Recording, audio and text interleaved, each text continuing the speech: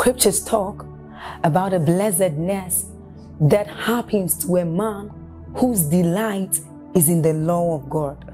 So as Psalm 1 says, it says, but his delight is in the law of God, and doth he meditate day and night. He says that that man is like a tree planted by the rivers of water, whose leaves do not wither, and who bears fruit in every season. As you're about listening to this message, we believe that your life is going to be like that man planted by the rivers of water. Your leaves are forever going to bear. And we know that your season will not pass by. You will forever shine and you will forever bear fruit. We have a lot of content to share with you. So we would entreat you to subscribe to this channel, as well as like us.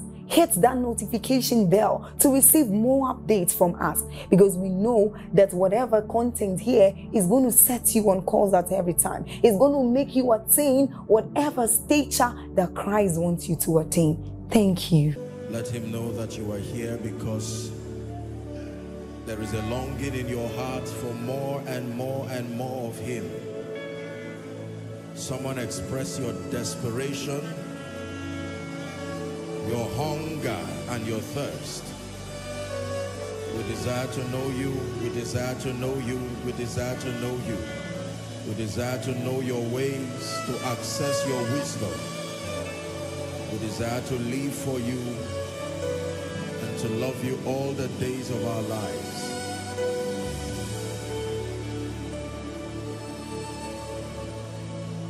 Hallelujah.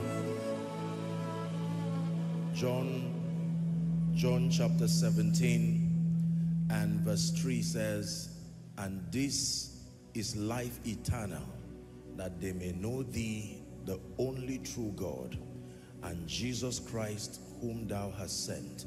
One more time, I'd like you to pray from the depth of your heart that my everything cries for you. Lord, I pray that you give me an encounter tonight. My everything cries for you.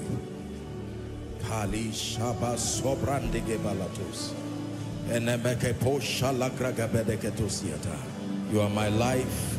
You are my relevance. You are my hope. I build my life and my destiny upon you. I trust you with my life. I trust you with my everything. Give me an encounter tonight.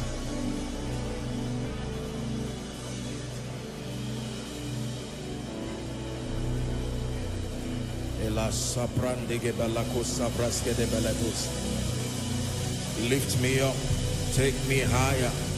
Let me encounter your presence, your spirit afresh.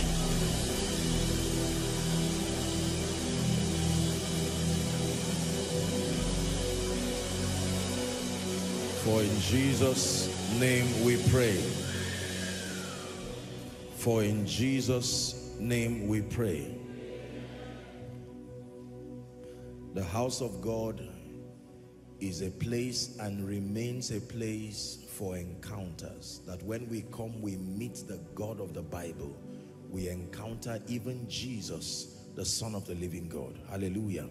And it's important for you to not get distracted. I know that, you know, when we come, we meet family and friends, but especially when the word comes, your attention must be on Jesus. Because one word that comes from the Lord that is received in your spirit and understood will transform your life forever. Hallelujah. Father, help us tonight. We submit to your wisdom and we declare that you will bless our hearts tonight. In Jesus' matchless name we've prayed. God bless you. Please be seated. Welcome to the house of God. The psalmist said, I was glad when they said unto me, let us go to the house of the Lord. Hallelujah. I want you to make up your mind afresh tonight that you will not only be a spectator, but that you will be an active partaker of all that God is doing, especially in this house. you can make up your mind and say, my portion, as far as God's prophetic word is concerned, I insist that my portion must come to me. As far as the knowledge of God is concerned, as far as the results that you command that bring him glory.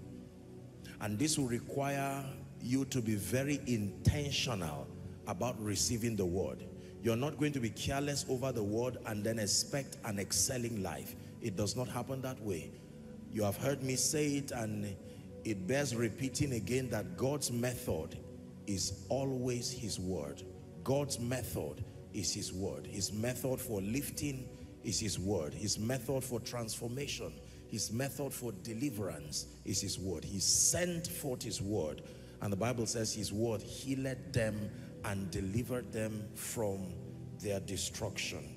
Tonight you have come to hear, to see, to receive into your spirit. May your portion not elude you in Jesus' name. Hallelujah. Praise the name of the Lord. In 1 Timothy chapter 2 and verse 4, 1 Timothy chapter 2 and verse 4, Paul was teaching his son in the gospel, Timothy, and he made a very interesting statement. He said, who will have all men to be saved and to come to the knowledge of the truth. God now, who will have all men to be saved and to come unto the knowledge of the truth. Two very profound desires in the heart of the Father. Number one, that all men be saved. But then he takes it a step further, that they should not just stand at the gate of the kingdom, but that they come into the knowledge of the truth. Who will have all men saved and have the ones who are saved now to progress in their work until they come into the knowledge of the truth. Truth is very powerful. The Bible has so many things to say about truth. Jesus himself said, I am the truth. I am the way, he said. I am the truth and the life. I am the way, I am the truth and the life. I am the way, I am the truth and the life. Truth here does not just mean a correct information. No, it's beyond just a correct information. I am reality personified. Are we together now? He says, no man cometh to the Father except by me. So when we come to the house of God like this, among the many things that happen to us is a communication of truth. The Bible tells us that the signature characteristic of the truth is that it sustains the power to liberate. It says, and ye shall know the truth. It says, and the truth shall make you free. That means if it does not make you free, it is not the truth. And unfortunately, please listen, unfortunately, there are many believers with so much accumulation of spiritual information without the corresponding liberty that should come from them. Are we together now? For such people, the Bible says, ever learning and never coming to the knowledge of the truth. That means when you begin to discuss along the lines of many areas in the kingdom, they would quote verses, correctly so. They will share thoughts and ideas, correctly so. Except that when you look at their lives, in light of what they claim to know, there is no corresponding liberty. Ye shall know the truth. And it says, if it is the truth indeed, it will make you free. It will make you free. That means I know you have found the truth when I do not see bondage in that area again. If you are still in bondage in that area, you have not found the truth, or you are in the process of exploring the truth. And ye shall know the truth, and the truth shall set you free. It didn't say ye shall know an information. Ye shall know the truth. And the truth here, of course, talks of scripture. Sanctify them by thy truth. It says thy word is truth. So when you understand the truth, please listen already. By the time you understand the truth, as far as the various areas of your life and your Christian adventure is concerned, at the end of all that, all that you will be left with is liberty. Liberty that becomes so compelling that your life becomes a praise to the nations. It becomes a consolation to you. This is why you are here tonight. That every time you come, expect liberty, because what you are hearing is the truth. That means you are not just writing or listening. Whilst you are listening, you should be looking at that area of bondage and expecting to be free from it. Are we together now? Yes. The dimension of truth that comes is a dimension of liberty that God is bringing for you. You should be able to receive it. In the name of Jesus, I will not be at this level again. Light has come. Truth has come. The word has come. And the assignment of the Holy Spirit is to breathe upon that truth and add power to that truth, so that when it leaves the altar here and comes to you, it does not just enter your ear as an information. While your ear does the hearing, the power of God moves past your hearing to your destiny and begins to search for the areas that must be corrected. This is the assignment of the word in partnership with the Holy Spirit. Are we learning already? So when you come to the house of God, expect to hear truth. And let me tell you this, the Bible says to receive with meekness the engrafted word. You know what meekness is? The quality of humility, malleability, open-heartedness. Many times believers come to God, but they come with their preconceived ideas already from wherever it came from. And sometimes it is very difficult for us to be malleable enough. So when the word of God is coming, sustaining the power to transform, sustaining the power to change, you find out that a believer can be seated having old ideas, wrong ideas, even demonic ideas, and now the word of God is coming in all its strength, its might, and the ability to liberate. But because we are unwilling to give up those wrong ideas, those old ideas, we remain loyal to ideas that are unscriptural and do not work. I tell you again that if it is truth, it must make you free. If it does not make you free, it's time to reconsider that orientation. Hallelujah. This is very important. I am greatly burdened by many believers who are faithful congregants. They attend church Sunday service, midweek services, prayer meetings, but then with time, you cannot see the excellency of this divine life finding expression in them.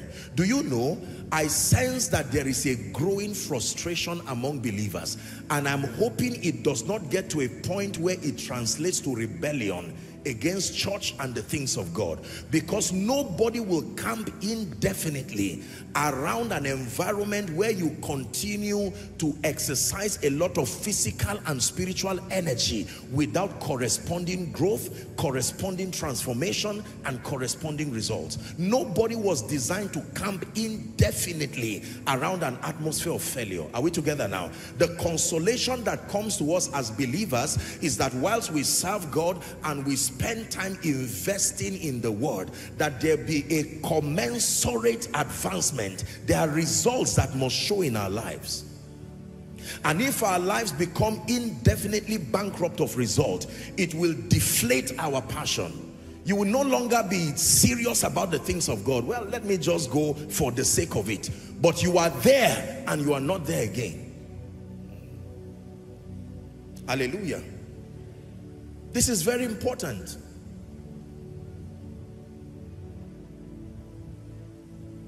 The Bible is very clear as to the fact that the life that we have received, this divine life, this Zoe life, this God life that we have received, if you are saved, you are born again, Scripture assures you that you have right now within your spirit the life of God. And the Bible describes that life in many ways. It calls it abundant life. It calls it an invincible life. Are we together now? Yes. We have been called to a life of victory.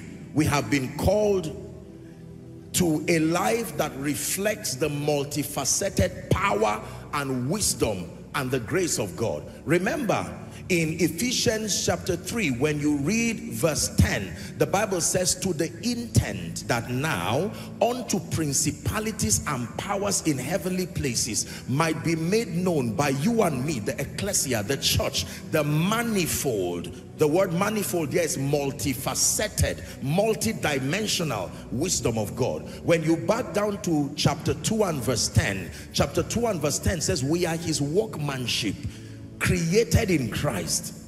His workmanship, the tools that he uses to reveal himself, created in Christ unto good works, which God had before ordained that we should walk in them.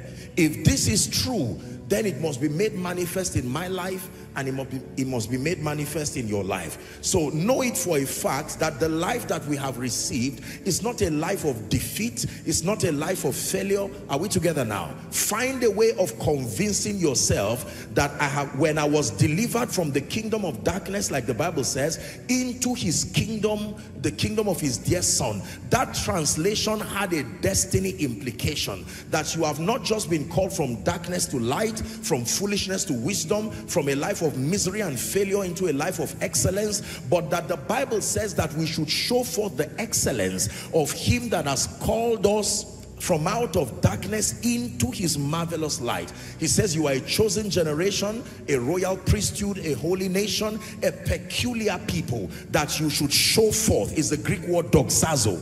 I mean, the word is doxazo, to show forth, a display of the praises of him that has called you out of darkness into his marvelous light.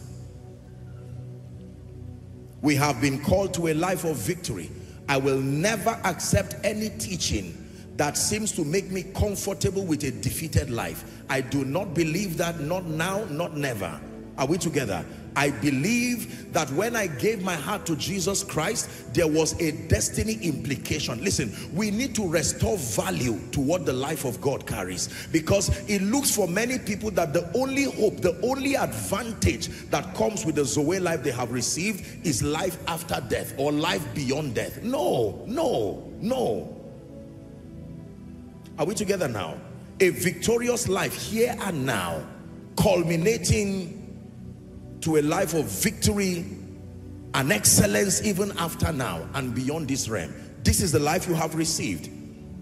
Very, very important. Settle it tonight that I have been called into a victorious life. When I gave my life to Jesus, regardless what is happening now, listen, Satan is a master of the sense realm. So whilst you are making these confessions of faith, or while you are allowing this orientation to sink into you, Satan begins to use all the things that are around you to say you better not lie to yourself. Whilst you are talking now, there are bills, your children are going haywire, your life is scattered, like the dear sister who shared her testimony, your marriage is scattered. And when you see all these things, you come back to the realm of the flesh. It's true.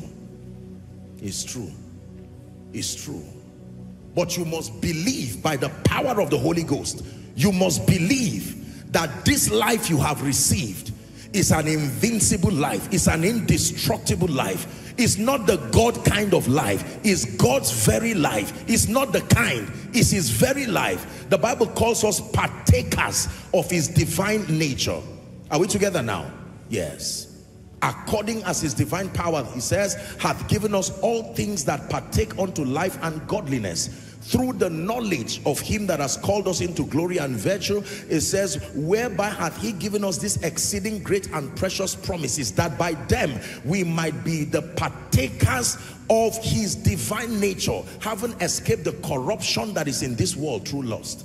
So you have to realize that God, in his mind, in his thinking, at the back of his mind, administering that life to you, is upgrading you to a life, upgrading you to his realm. No wonder Paul would teach us that we are seated in Christ. This is not just some Pentecostal jamboree. It's a spiritual reality that if you believe, you now give it room to begin to manifest in your life. Don't say, Apostle, it has not yet manifested. It is the believing first, then it begins to manifest. There will never be a manifestation until there is a believing.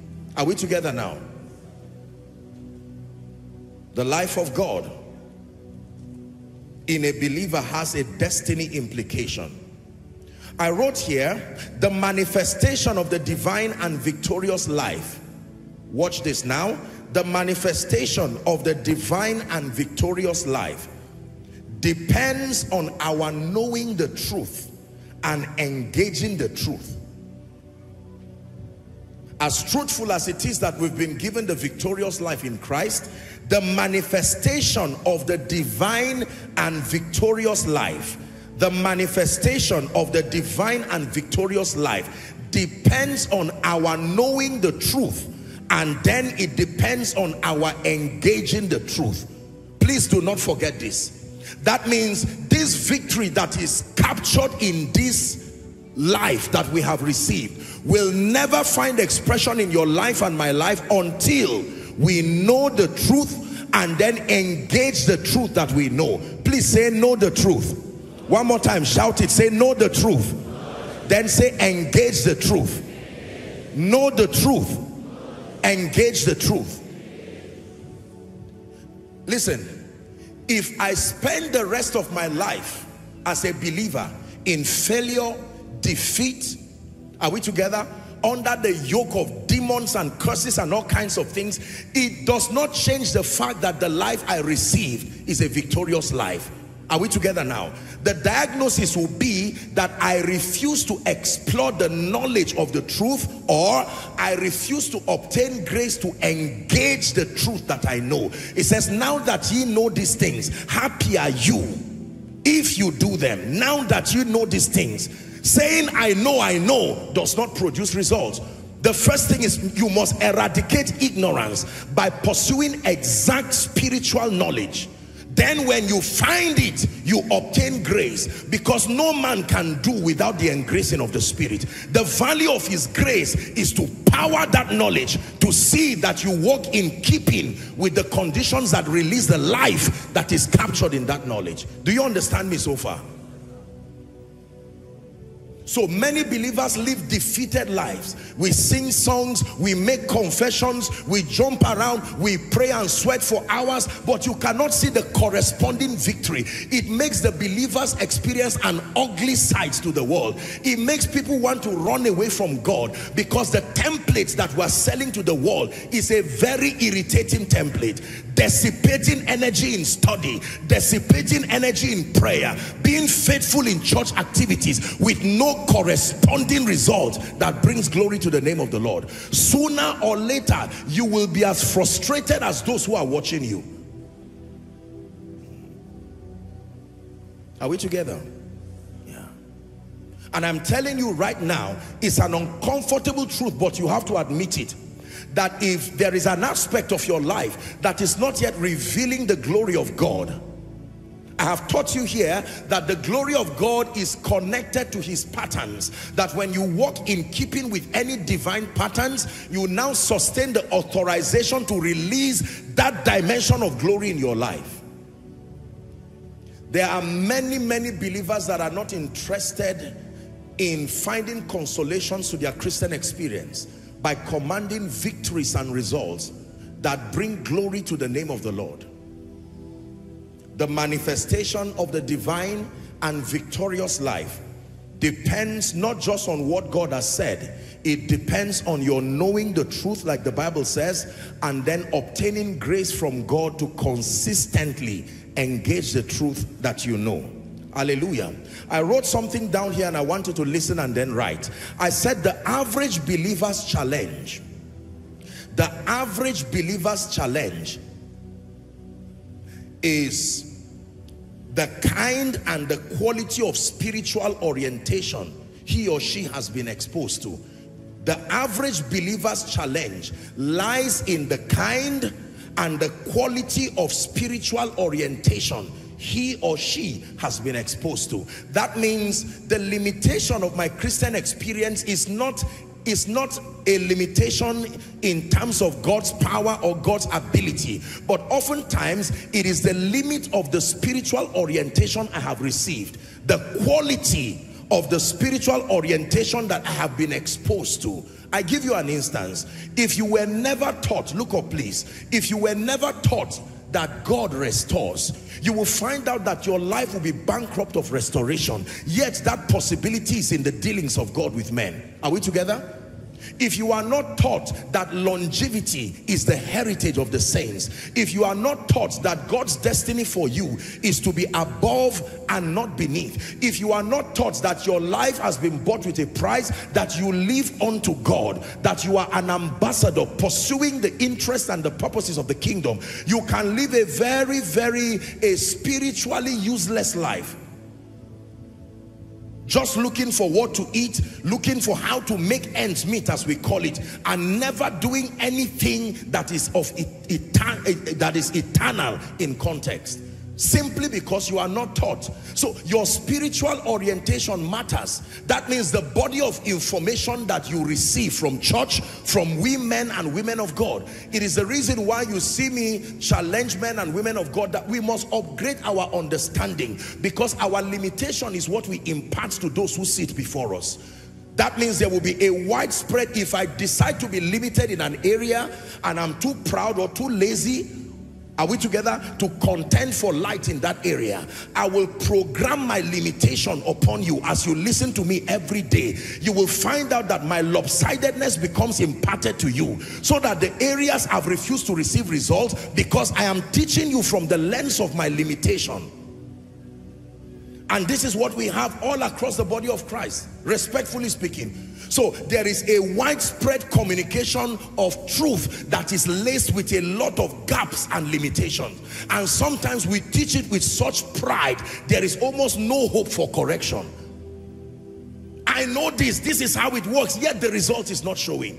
And members shout amen to that error. They shout amen to that limitation. And they leave the church and execute that error as exact as they were taught, only to program another cycle of pain. May God open your eyes in the name of Jesus Christ. The assignment of the teaching priest is to bring you light, the truth of scripture, line upon line, precept upon precept, that empowers you. You know how to move from victory to victory. Are we together? 2 Corinthians chapter 2 and verse 14, I believe, it says, now thanks be to God, give us that scripture, which always causeth us to triumph in Christ, and maketh manifest the savour of his knowledge by us in every place. Thanks be to God, which causeth us always to triumph. 1 Corinthians 15:57, it says, now thanks be to God, which giveth us the victory through our Lord Jesus Christ. These are scriptures that attest to the fact that our lives should not be mediocre, defeated lives. And there is no theology under any guise that should endorse the believers living in defeat and victory. No. Or defeat and mediocrity and failure. We have been called to a life of victory. It's as simple as that. Challenges may come. It is not unusual. My Bible says many are the afflictions of the righteous, but it leaves us with an assurance that the Lord delivered him from them. How many? All. Are we together? Now, what we largely have as believers is what I call isolated truths. Isolated truths. So we have pockets and pieces of the truth. They are not lies, but they are isolated truths. And you see, when you know how God works, please let me your attention. When you know how God works, you would know immediately that finding a truth or a piece of the truth will not automatically culminate to victory.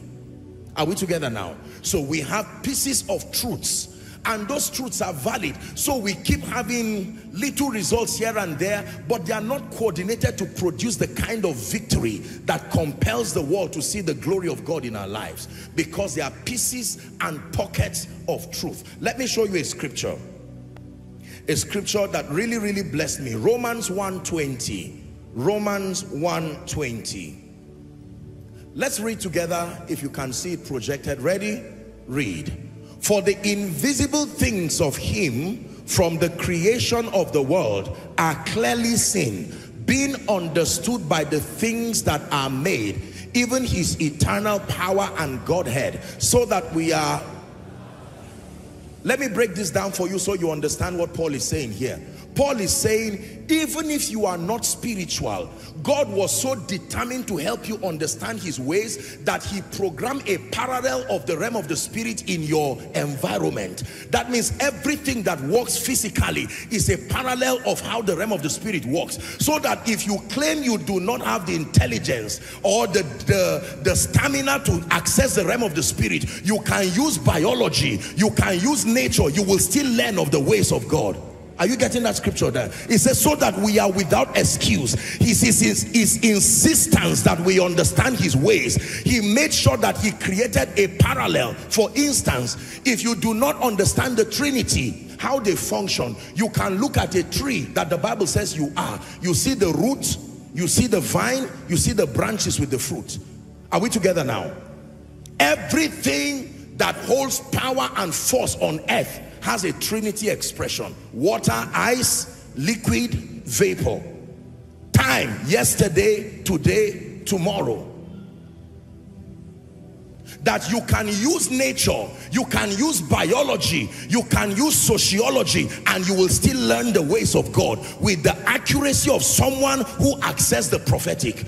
That so that whether you choose to be serious or not, as far as knowing the ways of God is concerned, you should not be with any excuse. This is very powerful.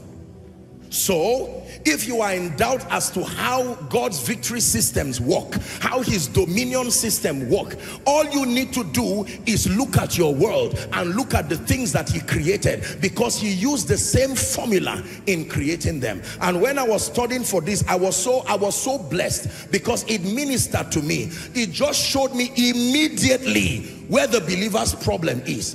The believer's problem is a problem of isolated truth, that the truth has not been able to come together systemically to produce wholesome victory. And lend me your attention for a few minutes. I want us to explore the human body as a case study, since the Bible tells us that we can use nature and the things that God has created physically to understand his ways. There are many truths that are powerful, and many of us have received them, but in isolation they will not produce wholesome victory. I give you an example: confession. Confession. The average Pentecostal charismatic of the spoken word, you see, and many of us have been trained and mentored to not play with our speakings. And I have taught you that, and that is a fact. But if confession is the only truth you have and you know, you are going to be disappointed, because it was supposed to be part of a larger system that produces the wholesome victory of the believer. Are we together now?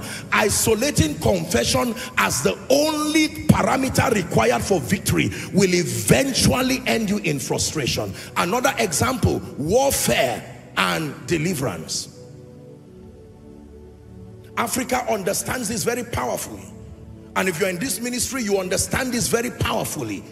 I believe in warfare and deliverance, but not as the single and only key that brings wholesome victory for the believer.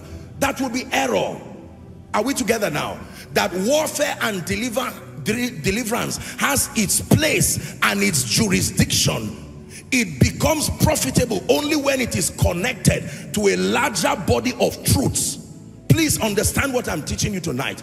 Isolating it and just believing or teaching that deliverance and warfare, even prayer, is the one and only key. No, you are going to be programming a lot of pain that will be waiting for you in the future. Is someone learning? Number 3, for instance, don't write, just listen, is hard work. I'm giving you a lot of isolated truths as a case study. Hard work. There are people who do not believe in prayer, do not believe in demons, for instance, do not believe in whatever it is. They just believe in hard work. Work hard And then we use stories like there are great people, Bill Gates and Jeff Bezos and all these guys, they work themselves out and look what they've been able to do. Hard work is the key. You are right, but if in isolation to other bodies of truth, you are bringing another version of error. Are we learning now? I hope that as you are listening to me, God is showing you where the problem is. That it's not that you are in complete ignorance, but you've not been able to synergize these truths. For others, character and moral excellence. And as wonderful as it is, because in society, the moment you are an advocate of character and moral excellence, society seems to have a heightened respect for you. And that is correct. But there are many people who believe that just having character or moral excellence alone will magically make everything work out for you in life. So you have sincere people. They will not steal, they will not sin, they love God with all their hearts, and there is nothing. For instance, our missionaries, for instance, sincere advocates of the gospel, you see nothing working in their lives. The trouble here is that their children have been watching that mistake for a long time, and the children are already making secret vows. I will never be like this person. And if we do not correct this, a generation is going to come that will stand upon the grave of their parents and curse God to his face. Are we learning? So I choose deliverance and warfare. That is my key. Another person says, I choose character and moral excellence. Another person says, I don't believe in all these your things. I'm going to confess the word. That's my own. None of them, because you can see little results from those experiences. Meaning there is the power of God backing it. But it was never supposed to be in isolation.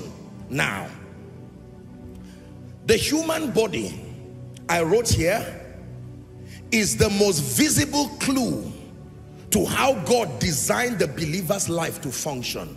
Let me take it again. The human body is the most visible clue to how God designed the believer's life to function. Let me take it one last time. The human body now, biology now, I'm speaking biology. The human body is the most visible clue to how God designed the believer's life to function. That means if you can understand how the body functions, then you can understand how the believer should function. You can understand how victory is wrought. Look at me, please, ladies and gentlemen. You are seated here because you are alive and you woke up this morning. Am I right on that? You most likely stretched yourself, took your bath, ate, laughed, did all kinds of things, walked, and did so many things to find yourself here. Now you are listening to me. There are many things you take for granted, but medical science will teach us that just to be able to listen to me, you will have to examine the many things that are working in your body to make listening and understanding happen. Are we together? There are people, for instance, who have dementia. It's a condition where they forget things. Am I right on that? And yet those people are not dead, they are alive, but a component of their life is wrong, and look how much it can affect them. There are people, for instance, who have stroke. A part of them may be paralyzed because of something that happened to their brain. They are not dead, yet they are incapacitated in many ways. Now I want you to imagine the parallel of that in the spirit. How many people carrying spiritual dementia? They are born again. How many people carrying spiritual epilepsy? Why? Because an aspect that was supposed to make for their overall health was deadened through pride, through wrong mentorship, or through complete ignorance. Have you had cases, for instance, now respectfully speaking, where a patient is grounded and the only thing that moves in the patient is his eyes? Have you seen that kind of thing? The hands cannot move, the limbs cannot move, and yet the person is alive. He can't respond, yet he's hearing you. Imagine that kind of pain. Some of us have had our loved ones go through that thing, and you can imagine the pain looking at a human being, an adult. Do you know there are many like that spiritually? The only thing moving is their eyes. The only thing is that you saw them give their lives to Christ. Spiritual hands not working. No progress, no nothing. The assignment of tonight's teaching is to bring permanent deliverance to that condition. If you believe that, shout a loud amen. Hallelujah. Now, I want you to listen very carefully. I wrote here, the human body is composed of living cells. Medical science will tell us the human body is composed of living cells that are now organized into tissues, into organs and systems. This is what medical science tells us, that what you call a human body is a composite of living cells that have been organized into tissues, organs and systems. I did a little study while preparing my notes, and I just want to make reference to a little material that I consulted just to help us understand how this works. Because in the name of Jesus, the gates of your destiny must be opened and your life must become a praise to the nations in the name of Jesus Christ.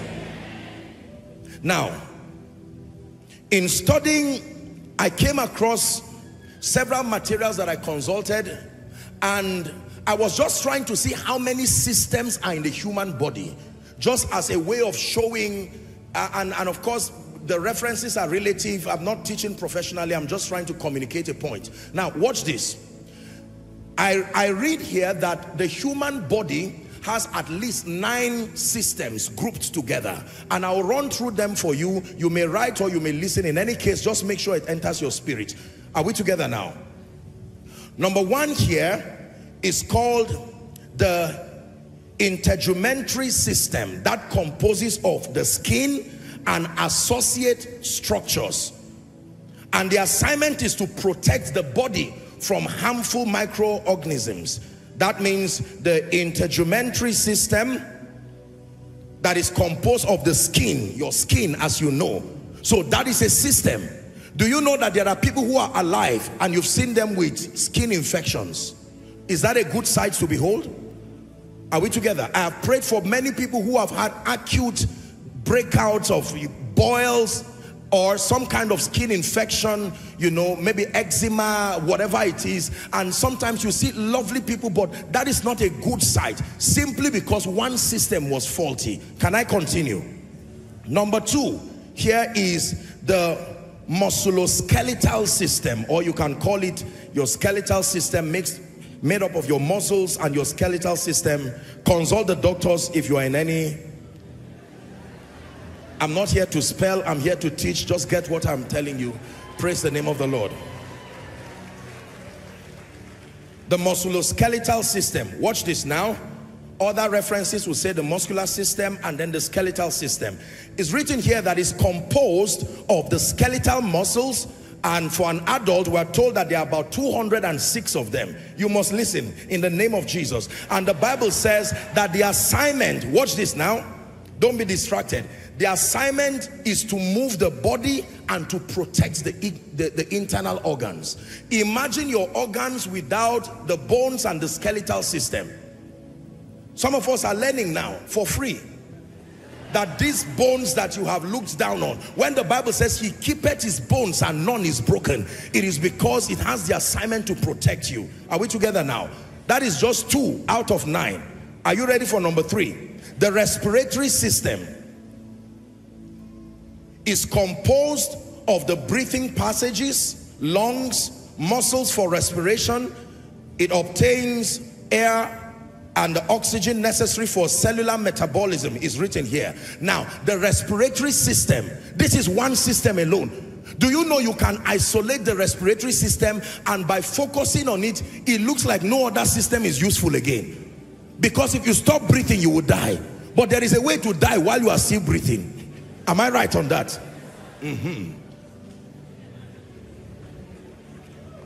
Number 4. This is Koinonia. Number 4. Are you ready?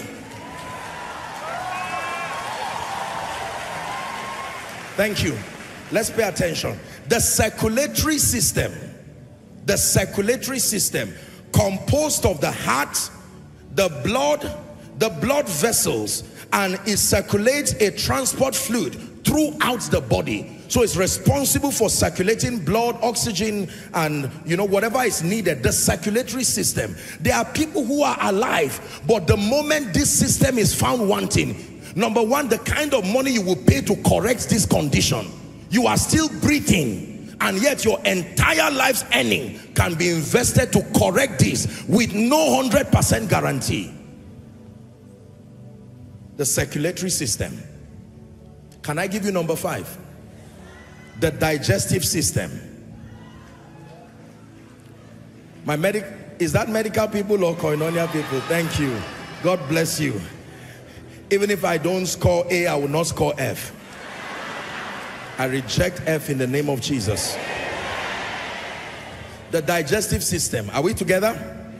Composed of the mouth, esophagus, stomach, intestines, and it breaks down food into usable substances which are then absorbed from the blood or the lymph. This is what is written here. Are you seeing that now?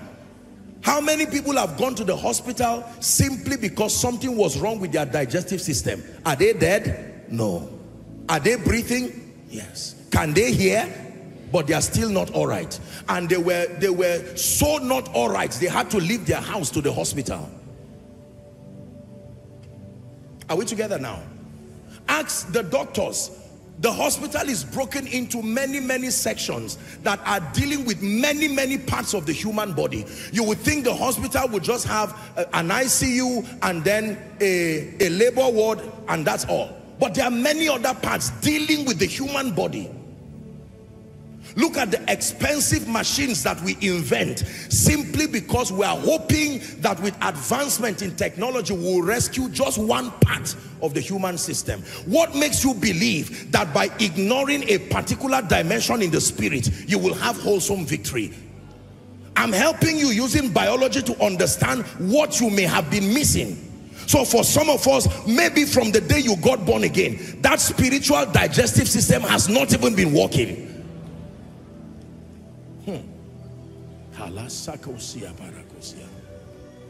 Number 6, the excretory system. Excretory system composed of the kidneys. Remember kidneys, ureters, urinary bladder, and all of that. It removes toxic nitrogen compounds and other wastes from the blood. Look up please. Have you seen a patient crying to raise money for kidney transplant? Do you know how much it is? I'm not a medical doctor, but you go to a medical stand, they will tell you it is not, maybe in Nigerian naira, should be within the range of maybe 7 to about 12 or 15 million naira just for a kidney transplant. That is when you do find a donor, and then it does not come with a 100% guarantee.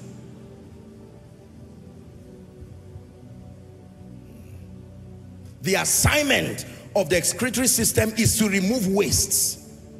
To remove wastes from your body. There are people who have died simply because their kidneys packed up and every other thing related to that system. Number 7, the nervous system.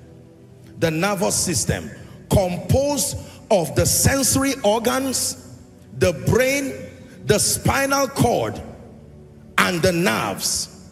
And here's what it does. It transmits, integrates, and analyzes sensory information, and it carries impulses to effect the appropriate muscular or glandular responses in the body.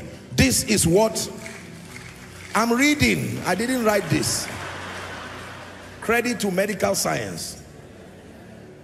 Are we together now? Nervous system. How many people look at you and say, who are you? And you are saying, me, your friend. They are alive, but something has happened. No coordination again. Are we still here? Brain damage, spinal cord issues. I have prayed for many people, and I say this without exaggeration, many people who have literally been grounded and left for dead because something happened to their spine and there was a complete damage, completely.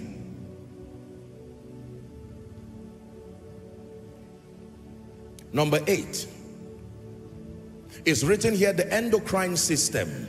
The endocrine system is composed of the hormone secreting glands and tissues that provide chemical communication network for coordinating various body processes. For instance, hunger, the impulses of hunger, the impulses of stress, and all of that. Did you know that if you do not have that endocrine system, you will not even know if you were hungry, you will not even know if you were satisfied, what of, several other things. As minute as these things are, they add to the human being you see standing. 9, the reproductive system. We're struggling today counting how many people are on earth because of this one system. The efficiency of this one system, look what it has done.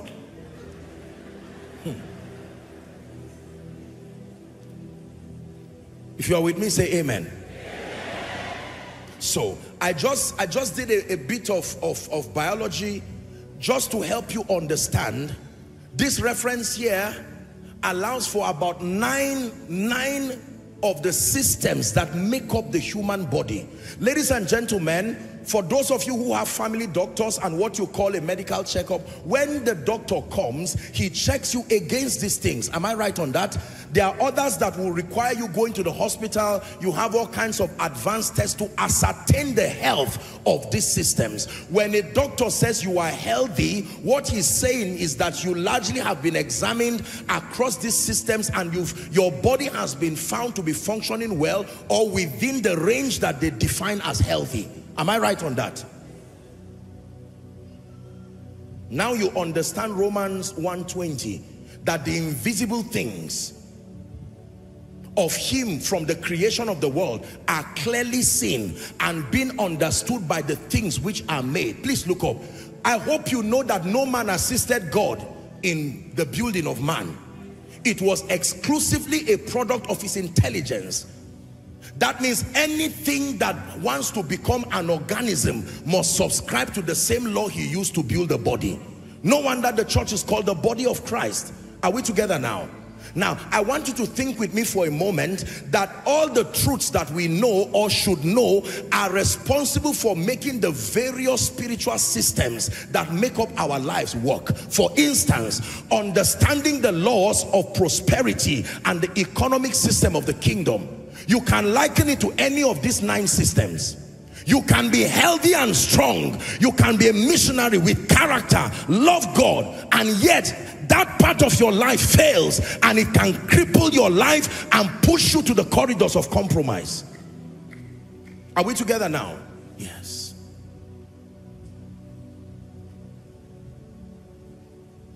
So in contending for the victorious life, it is very, very important that we make reference to the human body and see how God meticulously worked out systems, that the skeletal system alone has about 206 bones, the skeletal structure that make an adult.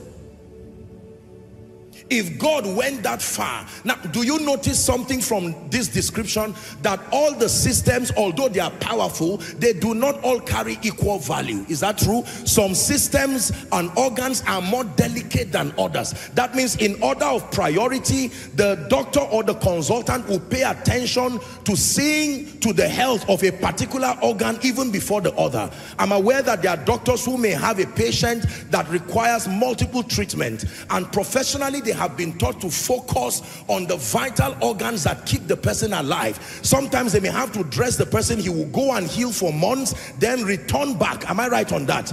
To carry out the other procedures. This is, listen, biology should help us understand the ways of God. Show me a man who has promoted his digestive system alone and is alive and strong. Show me a man who has promoted his respiratory system alone and downplayed digestion and downplayed his neurological system.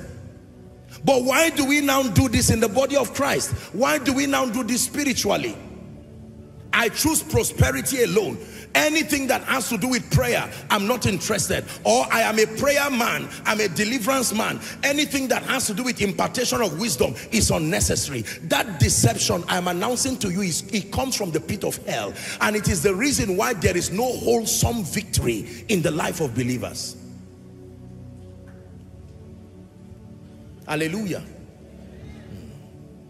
So many of us right now are likened to patients who can be healthy, and yet there's something that is wrong, and God desires to bring wholesome victory in our lives. Wholesome victory in our lives, that you can be like someone who is so healthy and vibrant. While we were in the United Kingdom having the conference, one of the testifiers, a dear woman, and when she stood to testify, she said she was 65 years. And when I looked at that woman, if you were told she were 35, probably she's even following now. 65 years, alive, agile. I've seen people who have a daddy Onugbogu who comes here. Now, I think this year he will be 86. And yet he comes strong, moving by himself. Only once or so, or never gone to a hospital. And his wife, who is 10 years younger, 75. When I go for programs in the East, they show up together, healthy and alive. Yet there's another person, 31. And you have to be told that this person is not that old. I'm not being sarcastic. I'm just saying, whether you look young or look old, it's not God's fault. It's something you allow to happen to you. Is that true? Right now, there is a heightened awareness. The wellness industry is programming, and pushing organic living. There are many of you, that's your business line. You can tell us how to be healthy, how to be strong. That is the same thing I'm doing. What you are doing biologically now is what I'm doing. I'm saying that there is a problem. Who knew before that there are certain foods that when you eat could accelerate your death rate? Am I right on that? Spiritually, there are certain revelations that if you receive or don't live alone, they will fast track your defeat. It is true. There are things about God, there are things about Satan, there are things about life that must come under divine scrutiny so that there be an editing. But I love the person who taught me. That's not the issue. Even if it was Joshua Selman who taught you, let God be true and let every man a liar be a liar. Our loyalty to things that are maybe lesser truths, or truths that are isolated, or information that is not even truth, we hold on to it. This is all I've known. And yet God is asking you tonight, do you desire your tomorrow greater than your today? Then you must be willing to relinquish certain things. When I receive advices from medical people, and I have so many of them around my life, they can advise and say, listen, take water, do this, do that, do that. That's the advice. And sometimes, how many of you know that you can see something you used to like or you still like, and painfully so you remember the instruction that came from the consultant, and you are there salivating, hoping for a chance, and you are saying, why did I meet this doctor to advise me? I would have remained. But you have a choice. You can eat it and die, or you can trust God for grace and leave it and then you leave. Ladies and gentlemen, please hear me. I'm pointing something powerful for you tonight that I'm hoping you understand. Apostle, I saw my father love the Lord. He served the Lord with all his heart, but we had to go and eat in the house of certain neighbors. What kind of God is that?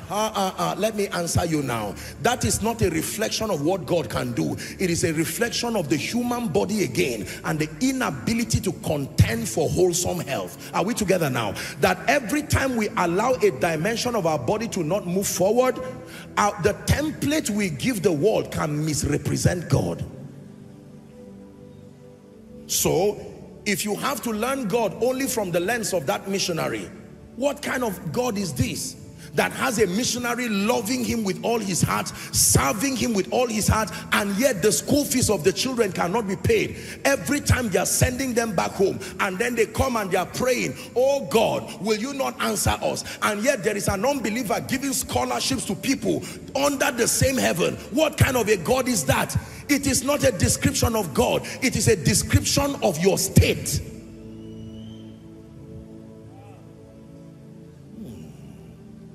Hallelujah. So for instance, there are believers who are always praying, always, you know, casting out, binding something. And I minister deliverance here, you see, but that's all they know. They will never sit down to learn the ways of God. And the devil has seen that there is a big gap. There are other aspects of their Christian life that has not been brought together, and so he keeps manipulating them, and demons keep playing games around their destiny. And for a long time, after 10 years, they are still doing the same thing and not moving forward. Shalom, shalom, Jehovah, shalom, shalom. You're welcome in this place. Shalom, shalom, Jehovah, shalom, shalom. You're welcome in this place. Watch this. How many of you have seen the athletes that win or footballers that play? Watch people who pack a stadium full to watch 22 players in a field. There's none of those players that will be able to go to that field and command your attention if they are not healthy. Are we together? Now, some of them with advancement in technology now have opened us up to their training routine. What makes them the champions that we celebrate? And you can see they will show you their dieting, they will show you their workout structure. Are we right on that? And that is what produced that basketballer or that footballer. Because of the results they have commanded, we have now even gone into their private life to probe. Do you know that what they are doing is the scripture that says, let your light so shine before men that they may see your good deeds? And now say, how are you doing this?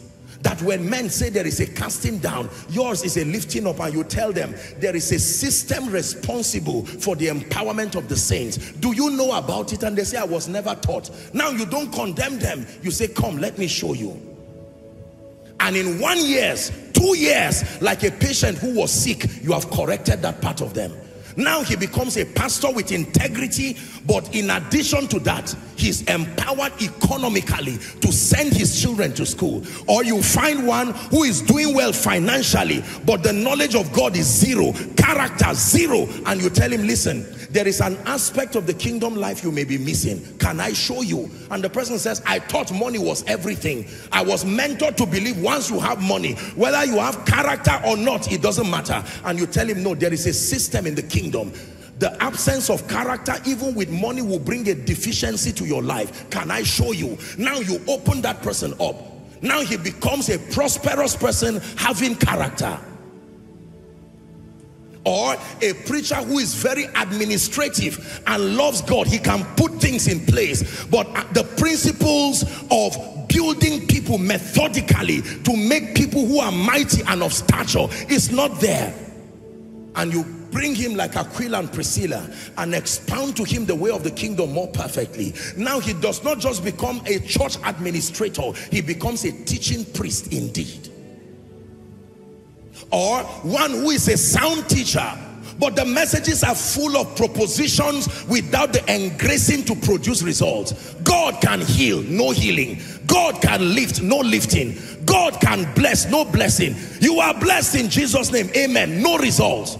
And you can bring the person and say, sir, there is a system of empowerment in this kingdom, that even when you have knowledge, there is another system like the human body. Have you been taught that? Say, no, I was just taught that once I have the word, that's all. You say, no problem. Don't feel bad over the person who taught you. He did his best. But let me show you, there is another system where you tarry in Jerusalem until you are endued with power. Even after 3.5 years of mentorship by Jesus himself, you still need empowerment. That man receives that impartation, and by next Sunday when he goes there, in the name of Jesus, be healed. And suddenly, to his shock, something has come upon my pastor. He's no longer just that empty teacher. What has been added? The patient is now better. The patient is now recovering. As I'm teaching tonight, just imagine a patient in ICU and a doctor, this time not Joshua Selman, Jesus himself is fixing the many systems that are going wrong, that at the end of it, that patient will jump up. Healthy digestive system, healthy respiratory system. Are we together? All the 9 systems I listed. How could you be a failure under that condition of health? Thanks be to God, which causes us always to triumph. You believe what I'm sharing? Then another person says there are no demons anywhere. Forget about all those demons things. There's no such thing as that. But you are seeing the classic signature of oppression in all its definition. That the fact that you believe that already is a successful plot of darkness on your mind.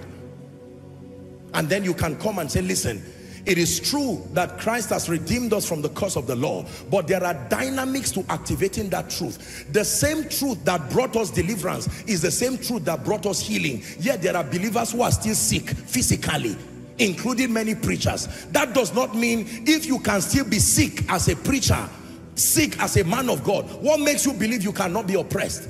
It takes revelation. There is a higher dimension.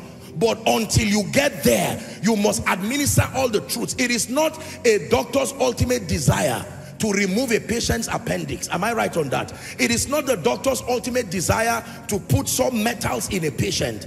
But those things become necessary processes if that's what will be involved for the survival of the patient. This is what we do sometimes. So even though in the beginning it was not so, in managing people, we deploy every scriptural mechanism that insists on their health.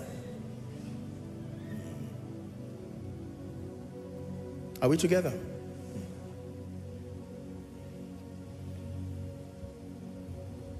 Apostle, I don't know what is happening to me. I don't believe in myself again. I'm depressed. There's this mental health. I want to go and commit suicide. You think that's just because there's no job? That's a spirit. That's a spirit. You know what it means to kill yourself? Where there are people begging for life, they will give up anything for life. Yet another person will go and hang himself on a tree and kill yourself or take drugs. It has to be a spirit. How many people testify and they will tell you, a voice was telling me, kill yourself and die. The devil stopped them from hearing the Holy Ghost. Yet without training, they can hear a demon spirit. Are we together? The assignment of that is deliverance. That when you come by the word, that spirit, in the name of Jesus, we command that devil to leave. And when that devil leaves, then we can now start mentoring and building the person now. Are we together? Closing that door by giving you a renewed spiritual orientation. See who you are in Christ, and then to help you to stand. Imagine if all the doctors now said, once you are a Christian, you are not admitted in the hospital because Christ has died for your sins. You know how many of us will be left? There are 2.6 billion Christians on earth now. About 1 billion of them are Roman Catholics according to statistics. And then, you know, all other sects spread the remaining that is left. 2.6 billion people, thanks to the ministry of doctors. So when you read the Bible, you will see that none shall say in Zion, I am sick. Yet go to, why do we have a medical stand? Full of very excellent and exceptional doctors, by the way, and paramedics and medics. Why do we have such a stand when we believe in the power of God? Because of an expression of God's love and the insistence to attend to everyone at every level. Now, there is a level you can attain onto in Christ through growth and transformation. Are we together now? Yes. There is such a level that you can stand and literally be immune. You would have conquered the realm of defeat. But it does not just happen by impartation. Man shall not live by bread alone, but by every word. Is a progression of growth that depends on your level of alignment, the quality of the truth you are receiving, and the longevity of your stay in his presence. But while that happens, there are medical doctors that midwife people, and I'm telling you that we are alive today thanks to medical doctors. Imagine the women who confessed scripture and said, in the name of Jesus Christ, I will not have CS, I will have a normal delivery. But eventually the doctor said, you need to go through CS. Imagine if they refused and said, I will not do CS. They would have died for nothing. And some of you will not be here. Are we together? Are you getting what I'm teaching you today? The human body is alive and victorious simply because of this. So if I jump, this jump alone, can you tell me how many systems were healthy to have made this happen? If my skeletal system alone was faulty, I would not be able to jump. As little as this is, I've been holding the mic for a while now. Did you know that there are people, their neurological system is so broken, they cannot even handle anything? Ladies and gentlemen, please hear me. My call for you is, what part of the kingdom truth have you ignored? And look at the effect. I'm giving you a medical parallel so that you will see. Could it be that something you ignored is why poverty seems to be ravaging your family? I don't believe the prophetic. Prophets and apostles are all liars and fake. No, no, no, no, no, no. There might be issues in the body of Christ with the prophetic and the apostolic ministry, but don't throw the baby and the bathwater. You will be going through issues in life that only the prophetic can solve, and because you have made up your mind that that system will not work for you, you will be limited for years over something that can be corrected in just 5 minutes. Imagine if Saul continued to roam around to say he was going to look for the donkey by himself. He probably would have died. A beast in the wilderness would have eaten him for nothing. And he said, let's stop wasting this time. There is a man, a seer, whose word does not fall to the ground. As soon as he met Samuel, Samuel showed him the value of the prophetic. He said, go up, leave the issue that brought you here. I will tell you what is in your heart. Is it not because the Lord has anointed you to be captain over his inheritance? And another chapter of his destiny opened. Imagine Samaria without Elisha. Imagine Jesus without John.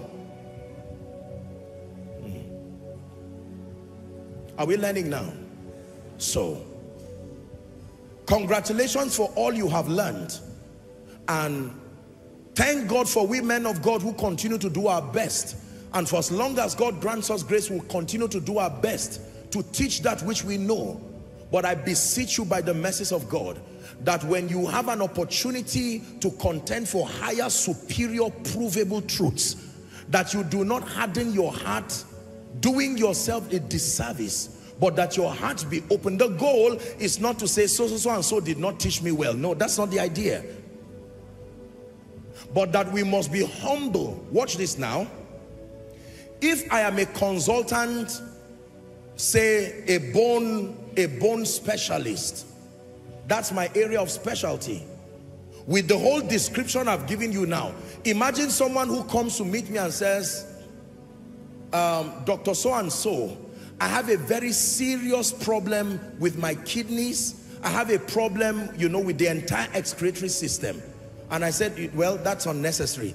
The most important thing is make sure once your skeletal system is fine, you are going to be all right. Do you think that patient is going to live? No. So for me to admit that my area of professionalism, I'm not a consultant in everything. I'm a consultant, I'm a bone specialist. Now you tell the person, well, when it has to do with this, there are people who are graced and given that understanding here. I can only attend to you and recommend. And this has been my call, especially to women and women of God. Let us not destroy God's people because of pride. We do not know everything. Stay in your area of excellence and call. Give your very best. But be open and let God's people find holistic truth and development. This is not just to allow people to be careless and roam around from pillar to post, but we must be honest. I know it's an uncomfortable truth, but we must get to a point where we admit that we do not know everything. It does not reduce you. Are we together now? Yeah. There are many people who would have been healed today if only they were given a chance to see the value of healing. And sometimes the way we act as men of God is the area we do not have grace for, we trivialize. We say it's not necessary. No, see, do you know after COVID, there are many pastors here and they will bear me witness. Do you know that after COVID, many pastors went under pressure because members were incapacitated financially till now? There are pastors literally, I have the privilege of speaking with so many people, and they say, Apostle, it's almost as if we're in trouble, because members are saying we were downsized, we don't have jobs. Man of God, you told us that God is able to help. Can the church give us scholarship? And the woman has 5 children. 100,000 for one person. But when the word of God came to empower them economically, you told them, don't worry. The most important thing is love the Lord. And we misquote scriptures that say, don't worry about this, take no thought of what to eat, without understanding what the scriptures were saying.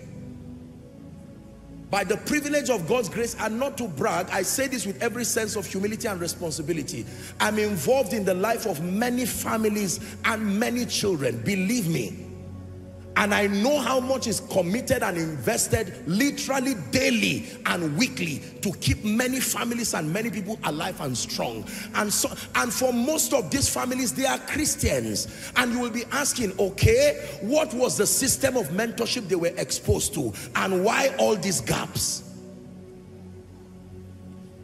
There are many young people now getting into fraud, internet fraud and the rest, and most of them are church people. And we're asking questions. They are praying in tongues, but while they are praying in tongues, they are about to cheat somebody in the night.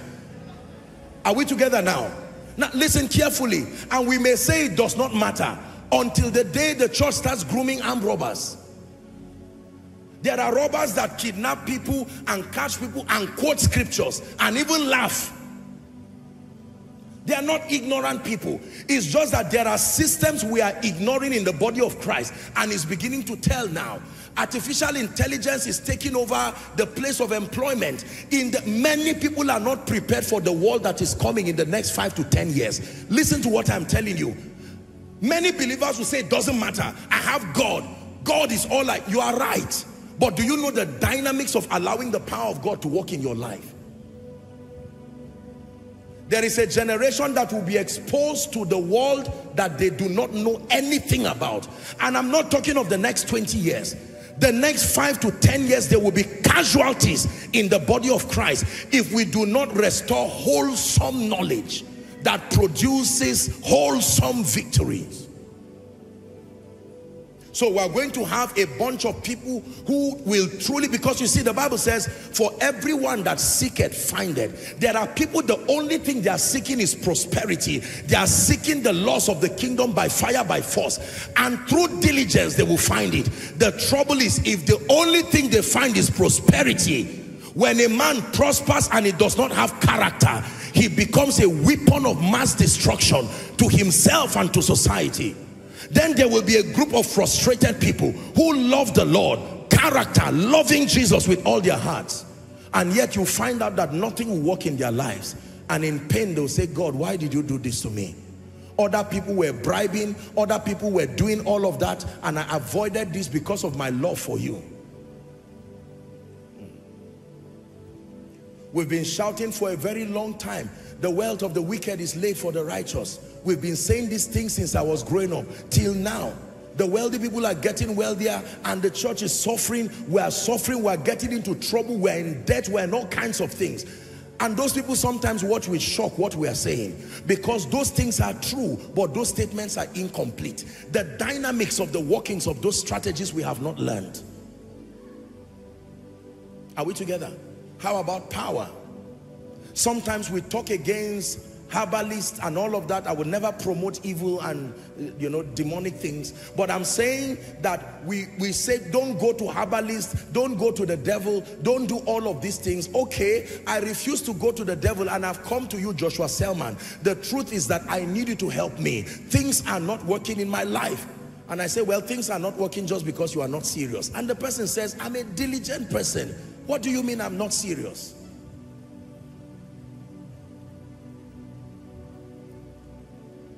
As elaborate as what I'm saying is, this is speaking to the pain of many of you seated looking at me right now. There are many of you who already have accumulated frustration. You are just getting almost to a breaking point where it's as if, look at our young people and their disdain for church. There's not much of that happening because in Africa we still have, our moral fabric is still intact to an extent. But you go across the world and you see empty churches. that you find a church with 100 people and they're celebrating. They call that a crowd. And yet, a secular person or someone somewhere who is about to do something godless, and from morning till night, people pack up theaters and pack up everything, celebrate, and we think it does not matter. Wait until a godless society takes over the helm of government. Then you will see what happens. Preachers are getting discouraged because even they themselves are not understanding why this thing is not working again. After preaching and writing books for many years, I cannot understand why this is working again. I thought the key was confession. I have confessed the word sincerely. I have done it with all my heart. What else is left? Oh, there is a lot that is left. I have walked in holiness and righteousness, you will say, loving the Lord sincerely with all my heart. What else is left? There is still a lot that is left. I've been diligent and hardworking. I sleep late in the night. I wake up early in the morning. I've given myself to trainings and the rest. What else is left? There is still a lot more that is left. My assignment tonight is to provoke you, to let you know that that victorious life in Christ is your destiny.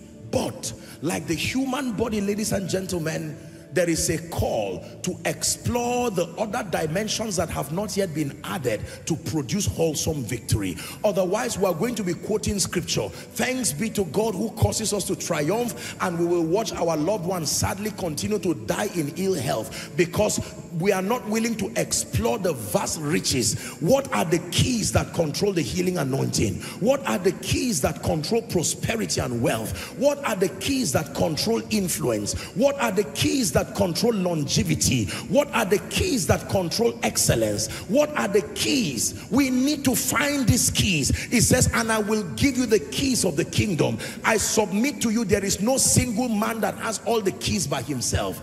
God himself will not even allow that.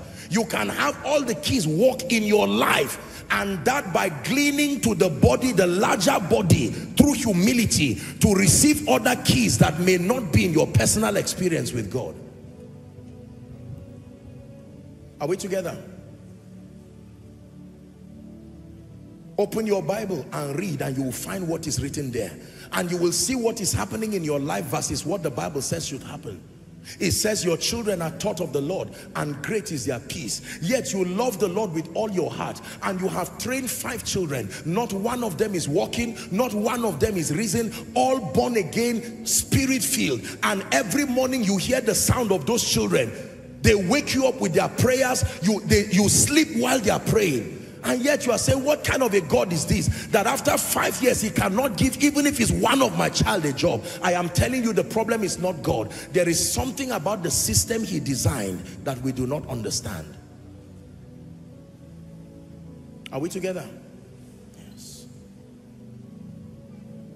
I'm born again, filled with the Holy Spirit, but people don't like coming around me. I don't even have friends. What kind of thing is this? It must be demonic. Okay, we agree that there are spirits there. Okay, you come for miracle service and these spirits are casted, yet after 5 months you still don't have any friend. What is wrong? Another spirit. You may be having a journey forever that will cause you pain. The real key is to now go back. Now that that deliverance has happened, what are the laws that govern relationships? He that wants friends must show himself friendly. You learn people's skills. You learn the law of honor. You see, when you learn these other dimensions, you find out in 1 week you can have great friends, and that includes your destiny helpers coming along.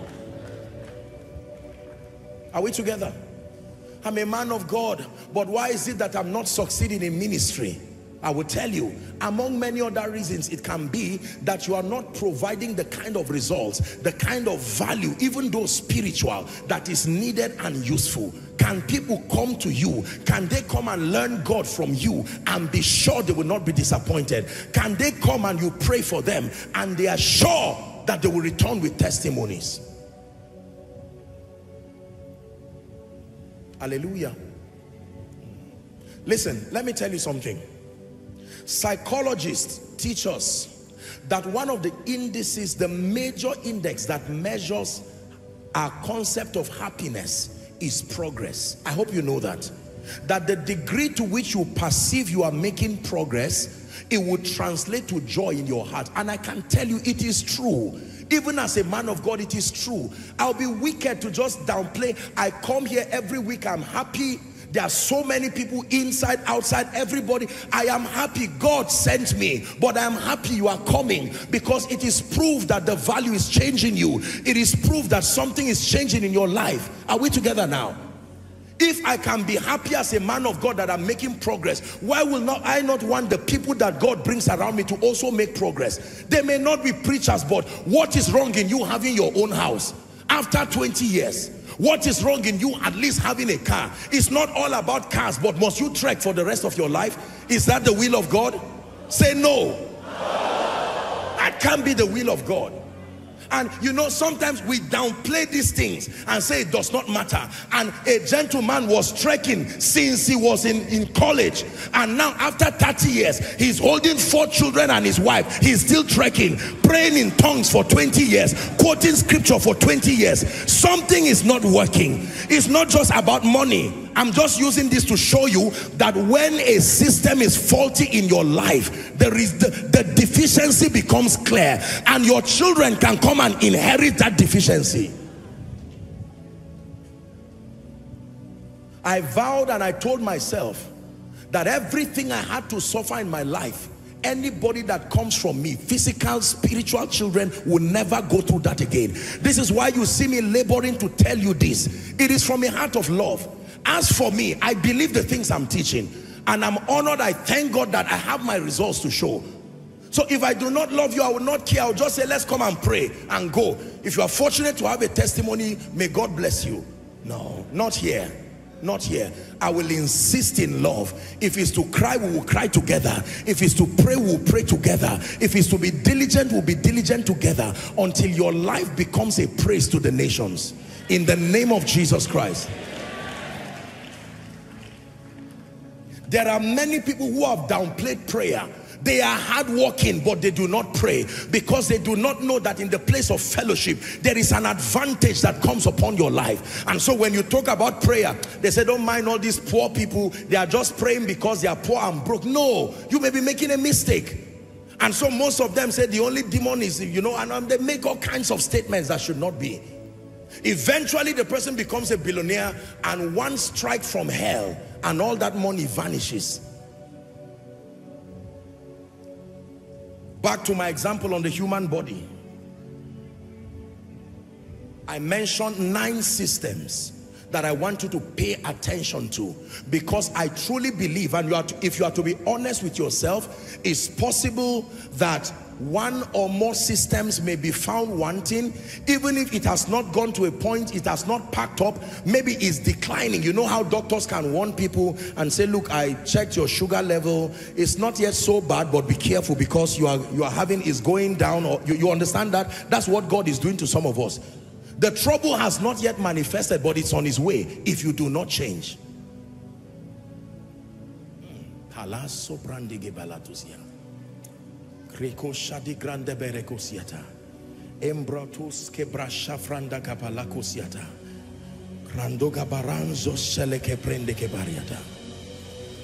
Write this down. The believer's victory, please write this down. The believer's victory will only be made manifest by understanding and engaging the various systems of the kingdom. The believer's victory will only be made manifest. Please underline the word manifest. The believer's victory will only be made manifest by understanding and engaging the various systems of the kingdom. What are the systems of the kingdom? Like the various parts of the human body, there is the prayer system. There is the speaking of the word, you know. There's the place for mental transformation. There's the place for character and moral excellence. There's the place for diligence. I like to use the word diligence instead of hard work. There's the place for relationships. There's the place for the anointing. There is the place for patience. There's the place for mentorship. These are the various systems that are responsible. Maybe I should run through a few of them again. There's the prayer system, designed to help men make contact with God. I have taught you, listen to my teachings on prayer, the assignments of prayer in the life of the believer. How about the place of the word? Confessing the word, studying the word. Make reference to my teaching, equipping the saints. I preach it in Zaria. It's on our global page. Mental transformation. There are many believers who do not subscribe for mental transformation. They love God, they pray, they fast, but their understanding is so barren and unfruitful. It cannot purchase anything notable because of a level of mental bankruptcy. And I'm not just talking from an academic standpoint. Enlightenment, understanding how life works. The Bible says to be wise as a serpent and to be gentle as doves. It said, I send you as sheep among wolves. So be wise as a serpent. Why would God recommend a serpent when it has to do with having the wisdom of living in the cosmos? Mental transformation. Then there is a place of character. Then there is a place of diligence. There are people who pray and fast and study scripture, rightly so, but they never study the materials that lead to their excelling in their field of endeavor. The Bible gives you a holistic viewpoint of life, but as far as becoming excellent and gaining mastery is concerned, you have to be able to lay hold the area where God has called you into. If you're a career person, you must be excellent. You are a medical person, be excellent. Listen, there are two people who the Bible commended their prayer lives in the Bible. I don't want to take the time to teach on that, but just to teach you a very powerful lesson. One of them is Elijah. Elijah was even referred to in the book of James as a template to help us pray. But another person was Daniel. The difference between the two is Daniel did not just pray alone. Daniel was commended not just for his prayer life. Daniel was commended for the spirit of excellence and intelligence. And notice that of two of them, when we remember the one who had a systemic impact, we remember Daniel. They both prayed, but in addition, Daniel was intelligent. He was flawless. At least we know Elijah was an angry man. Because there are certain things about administration and leadership. If he learned, he would have added to his prayer life and made him a better presentation of God's ambassador. And this was what Daniel understood by books. You never see Elijah in addition to this. He called down fire, yes, I agree. He judged the prophets of Baal, but he ran away. He ran away. You remember when he ran away? You never see Daniel running away because he was preserved by wisdom. Even in a strange and a foreign land, there were other things he had that stabilized him. His prayer was exceptional. He dealt with the spirits of the Medes and the Persians. But my goodness, they sought for an occasion to mock God and they did not find any. He was flawless. Unbelievers testified that he had the spirit of the gods there. Can they say that about you in office? Or the only thing they'll say is that you pray and you fast. You are the poorest in terms of your job. And you are saying, Apostle, you have to pray for me. I want to become the CEO. I love you, but I love the company too. Should it go down just because? Do you get what I'm teaching you now? Listen, I thank God I study and I pray. But let me tell you sincerely, and I will not lie to you, there is a dimension of understanding that only books will give you. You have to buy the truth and sit down. Most people want a global ministry, they want a global life, and all they have been taught that is responsible for global influence is impartation. You see that? Impartation is a system in the kingdom, but the value of impartation is that it comes upon a mind that has been transformed through knowledge, transformed through discipline.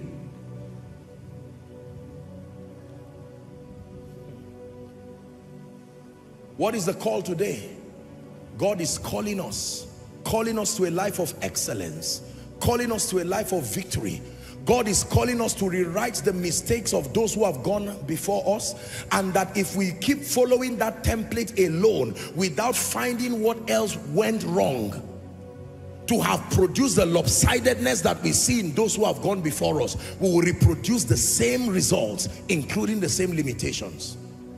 Let me give you a final charge. Write this down. I truly believe that in the days that come, the days that are before us, the Lord will have believers to focus on 3 areas.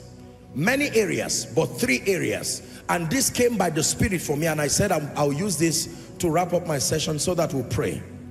There are 3 major areas that believers must focus on and contend for victory in experience. Number 1, your spiritual health. Please write it down.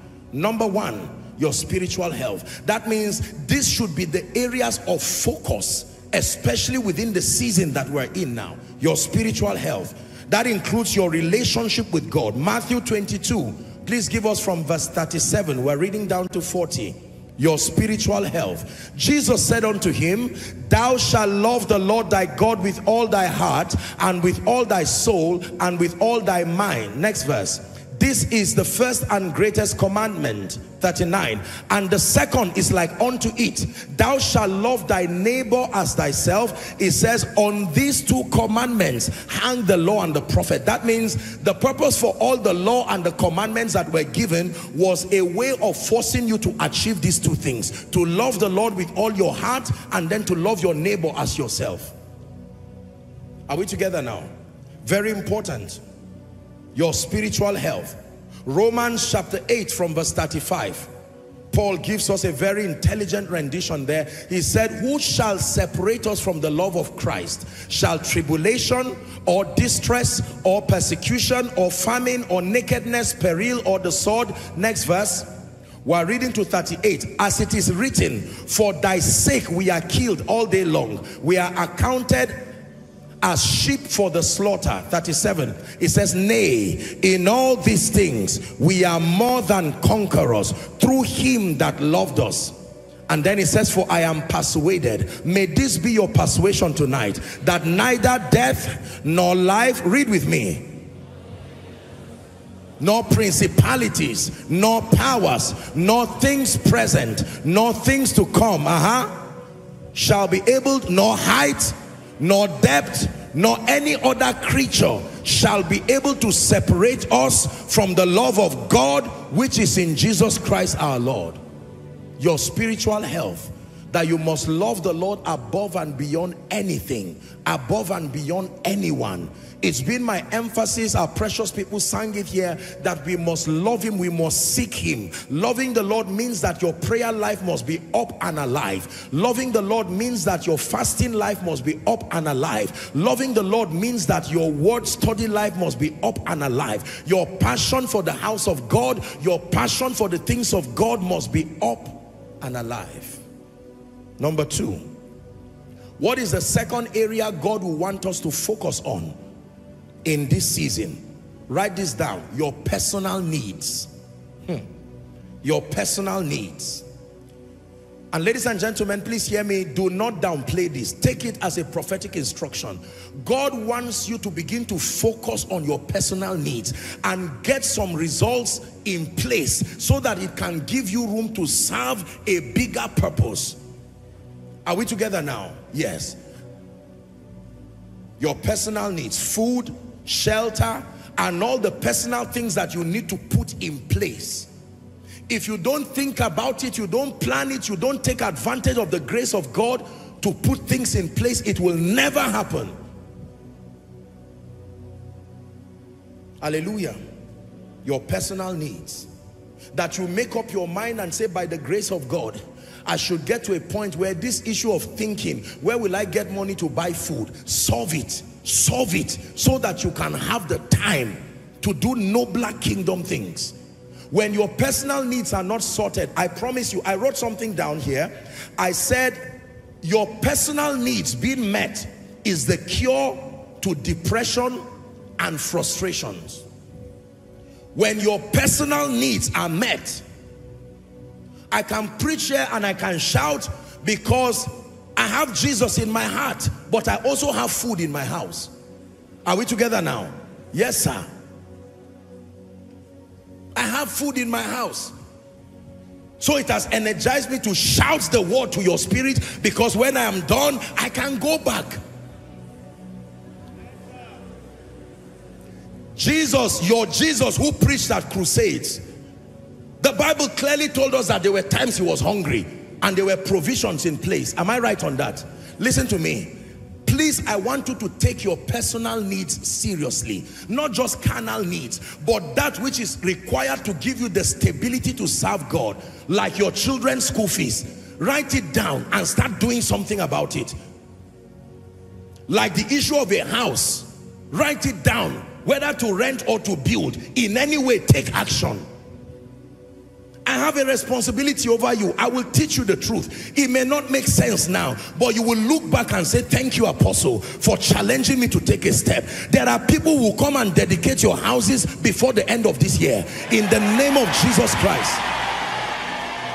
See, every time God gives instructions like this, is because behind that instruction is a grace to make it happen. You know what will happen to you by the time you sort the issue of rent out of your life? And God helps you to put systems in place. Now you can send your children to good schools.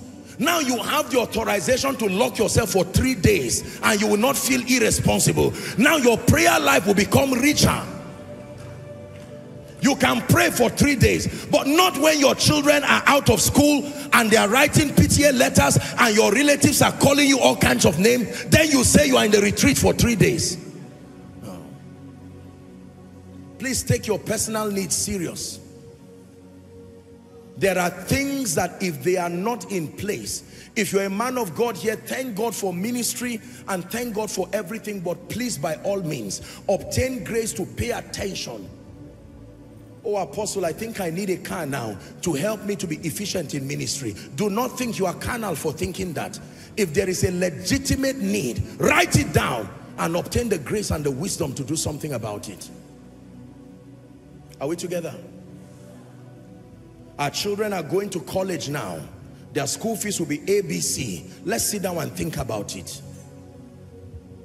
Through desire, a man, Proverbs 18:1, having separated himself, seeketh and intermeddleth with all wisdom.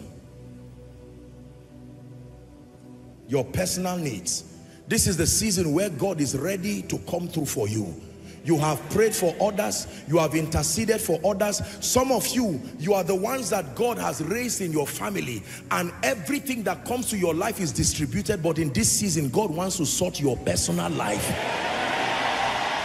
If you believe that, say amen. Can I tell you the truth? By the time you make progress and you move forward, God gives you a job. Some of these material blessings that come to help support your efficiency come. A car, a house, good children, a good spouse. You are very happy, you are doing well. Who told you your spiritual life will not be efficient? You know I'm not lying. Was that not what kept you awake in the night? And yet you were not praying. You were not praying and you were not sleeping.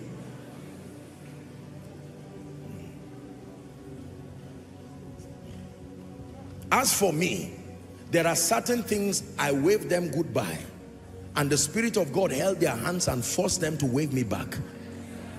Are we together now? Yes. Please stay and sort certain things in your life. As a result of this teaching, don't just say this is a powerful revelation. Go back home and sit down. Pray in tongues for 10 minutes to avoid distraction. Then settle down. What is the meaning of this thing I've heard now? I have noticed I don't even have clothes to wear. So when my destiny helpers call me, well, how will I go to them? Don't say it does not matter. And I'm not talking of living a fake life. Don't go and borrow money and start doing some of these things. Rather, receive favor when I'm praying for it. Are we together? But you need to go down. I found out I just have one nice cloth. This is embarrassing. And it's not lack of money. It's lack of thinking and lack of planning. Go and look for a good tailor. 5, 6 nice clothes. Lord, thank you for your glory. And then the invitations can start coming for you, because you are not even prepared for it. My CV, I know I've been applying and I'm tired, but let me take a step of faith. Let me start studying on relationships, because I sense that soon God will bring a destiny helper to my life. And let me learn how to talk to great people so that I don't close a door by myself. You don't have a job, but use the time to learn on relationships. Oh, this is the protocol of greatness. This is how to talk to them. Every man's need is his point of contact. You are now learning. Then God will send somebody, and with courtesy and discipline, in the midst of this bedeviled generation, you greet somebody with manners and courtesy. The person looks and says, what kind of lady are you? Where are you coming from? Oh, you look like a face I've seen somewhere. That's the Holy Ghost playing his own part now. Do you have a job? No. Can you do the job of a secretary excellently? Yes. Can you manage 650,000 for a start? Watch this. And by the time you come and testify, ignorant people will say, is it just that? But they don't know when you were studying people's skills, when you were crying for favor, you were engaging the various systems. I hope someone is learning. Don't say, I don't have a job, and you fold your arms, grumbling and gossiping and getting angry. That does not produce the results. Do what you can do now. Pray, get materials, buy the truth.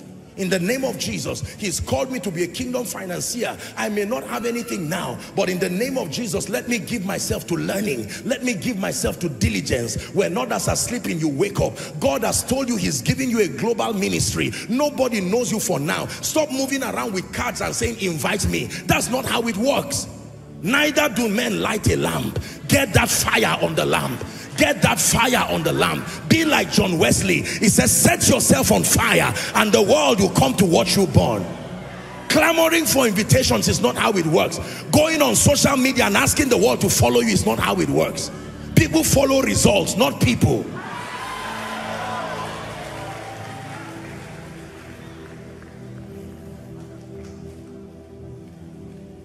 Now, thanks be to God.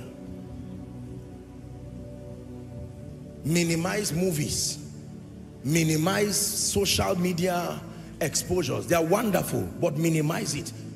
Come into a realm of discipline where you say from 7 to 9 I'm responding to emails, and once it is 9, shut that email down. Not because you are training yourself. Your mind and your spirit is learning. Everything God gave man, he gave man authority over. The moment you do not have authority over elemental forces, how can you be trusted with the destinies of nations? Man of God, continue your prayer. It's a system that works. Continue the fasting. It's a system that works. Continue the night vigil. No invitations yet, but you just continue. Continue your word study. Get books on church administration and be learning. Get books, the stories of the pain of people who made mistakes in ministry, and some of them were open enough to show their scars. Don't make the same mistake. Use the opportunity to study. These are the pitfalls. When I get here, I will jump. Thank this man for showing me his scars. How does finance in ministry work? Apostle, my own is that I must marry. I agree. Have you learned how to be a responsible father? Or are you just looking for a wife? Are we together now? What if your wife gives birth to twins in 9 months? Are you ready for that?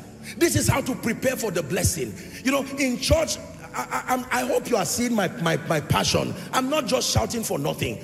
Most people in church are not prepared for what they are praying for.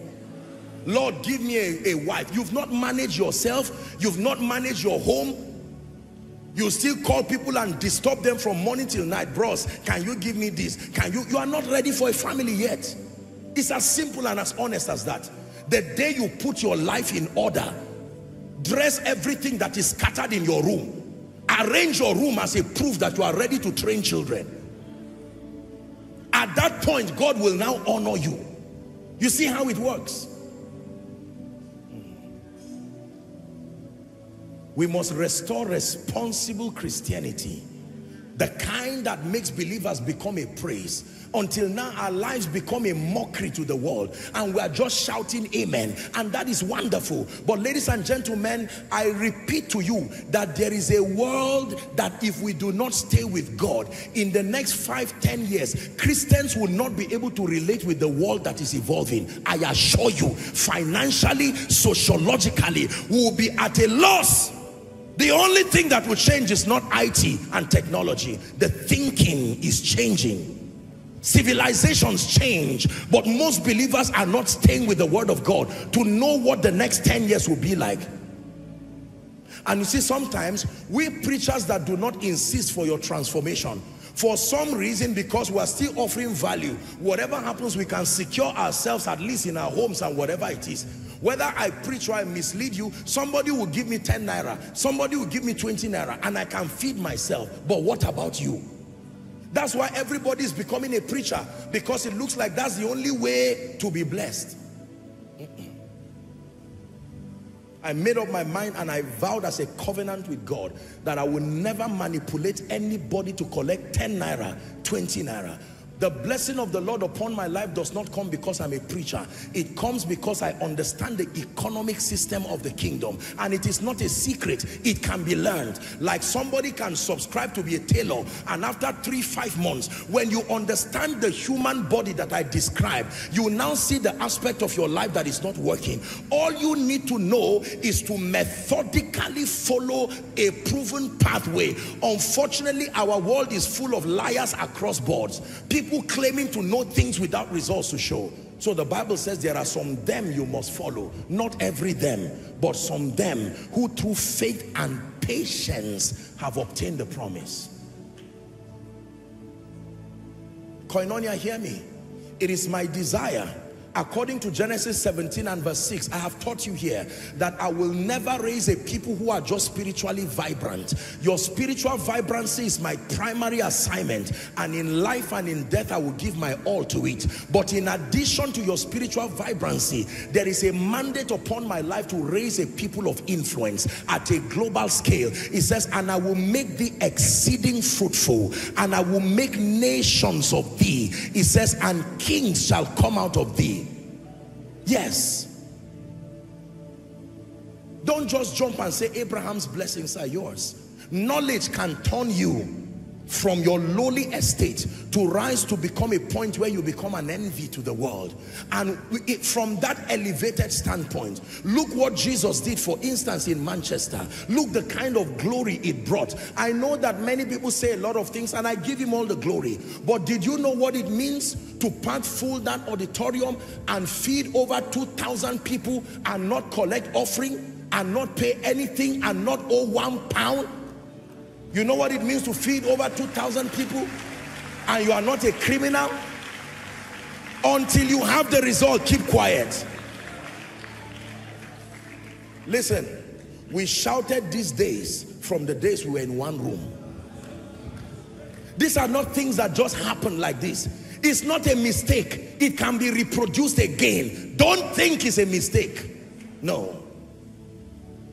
He that strives for mastery is not crowned until he strives lawfully.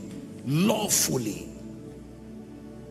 Because God is giving a new facelift to his bride, that we are presenting a portrait of a true apostolic and prophetic church that is not all about compromises. It's not all about, no, there are people who can serve God with the dignity of kingdom integrity, but the key, like somebody who has gone to the gym, the digestive system is working well. By the grace of God, I tell you, until Jesus comes, there will never be a point in this service where you will come and will say, oh, we need to pay for this, maybe the bill for this. No. We will give people an opportunity to sow. But by the grace of God, you can lay hold on eternal life. There are things when you find you have found, there is nothing the devil can do about it. So don't think that when preachers speak, they are just speaking nonsense. No.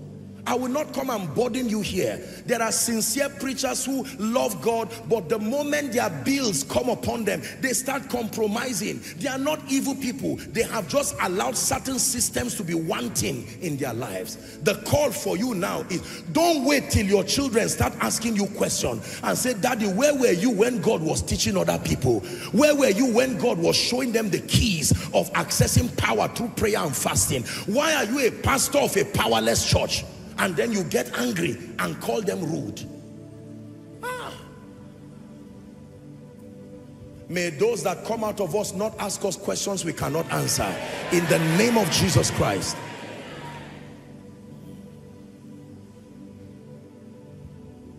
I'm challenging you.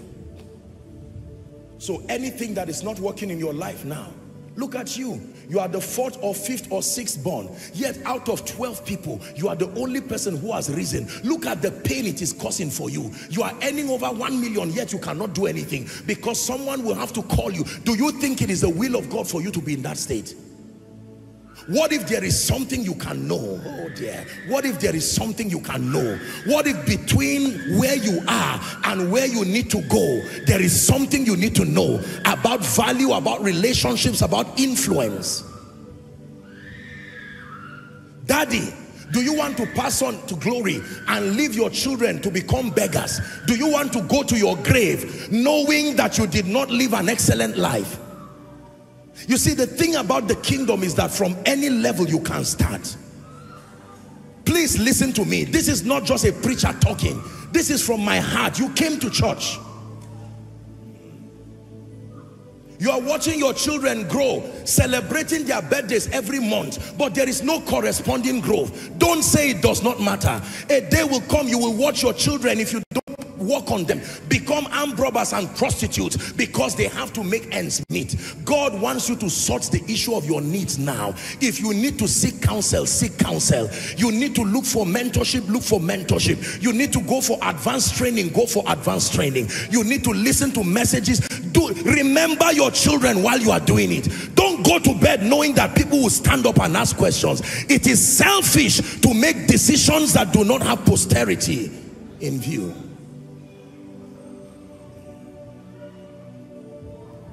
Yet the church is full of people like this. We shout amen, we say amen, and we are programming a generation that will be on outright rebellion.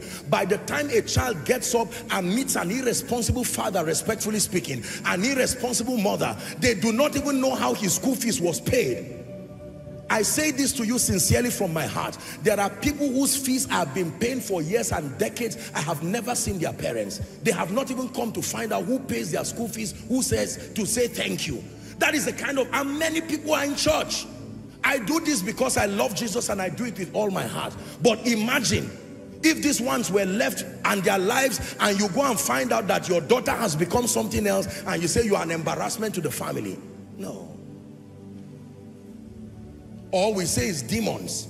Yes, it may be coming from your father's house, but they took advantage of the deficiency of systems working to activate their operation. Are we together? When it's time to pray tonight, we'll pray, because someone needs to cry. While you are seated, I just want you to see the picture of your children and see all of them rejoicing and say, thank you, Daddy. Thank you for listening to Apostle. Thank you. It looked like it was going to be too late, but thank you for making this decision. I'm not talking about hustling. You've tried to hustle, it did not work. This thing is not about this issue of fire by... The system of the kingdom is so methodical and precise. When you are properly mentored, you will marvel and wonder at the exactitude that comes with the kingdom system. It's not about trial and error. If it is not there, you do not understand it.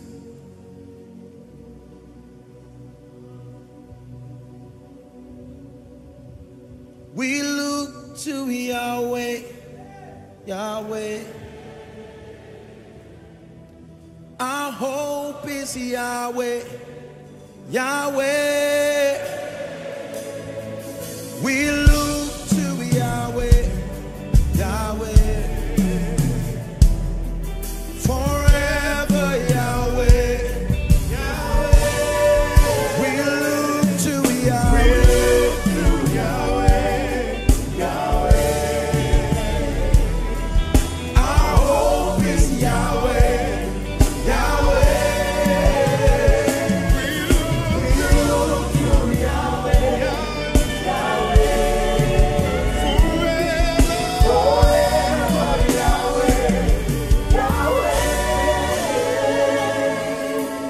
Let me finish what I must give you. I just gave you two.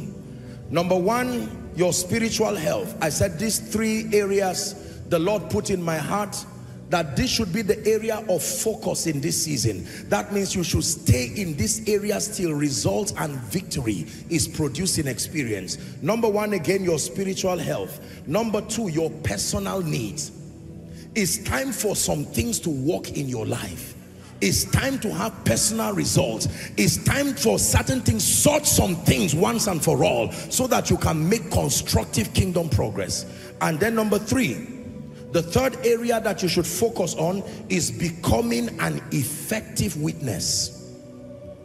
Becoming an effective witness.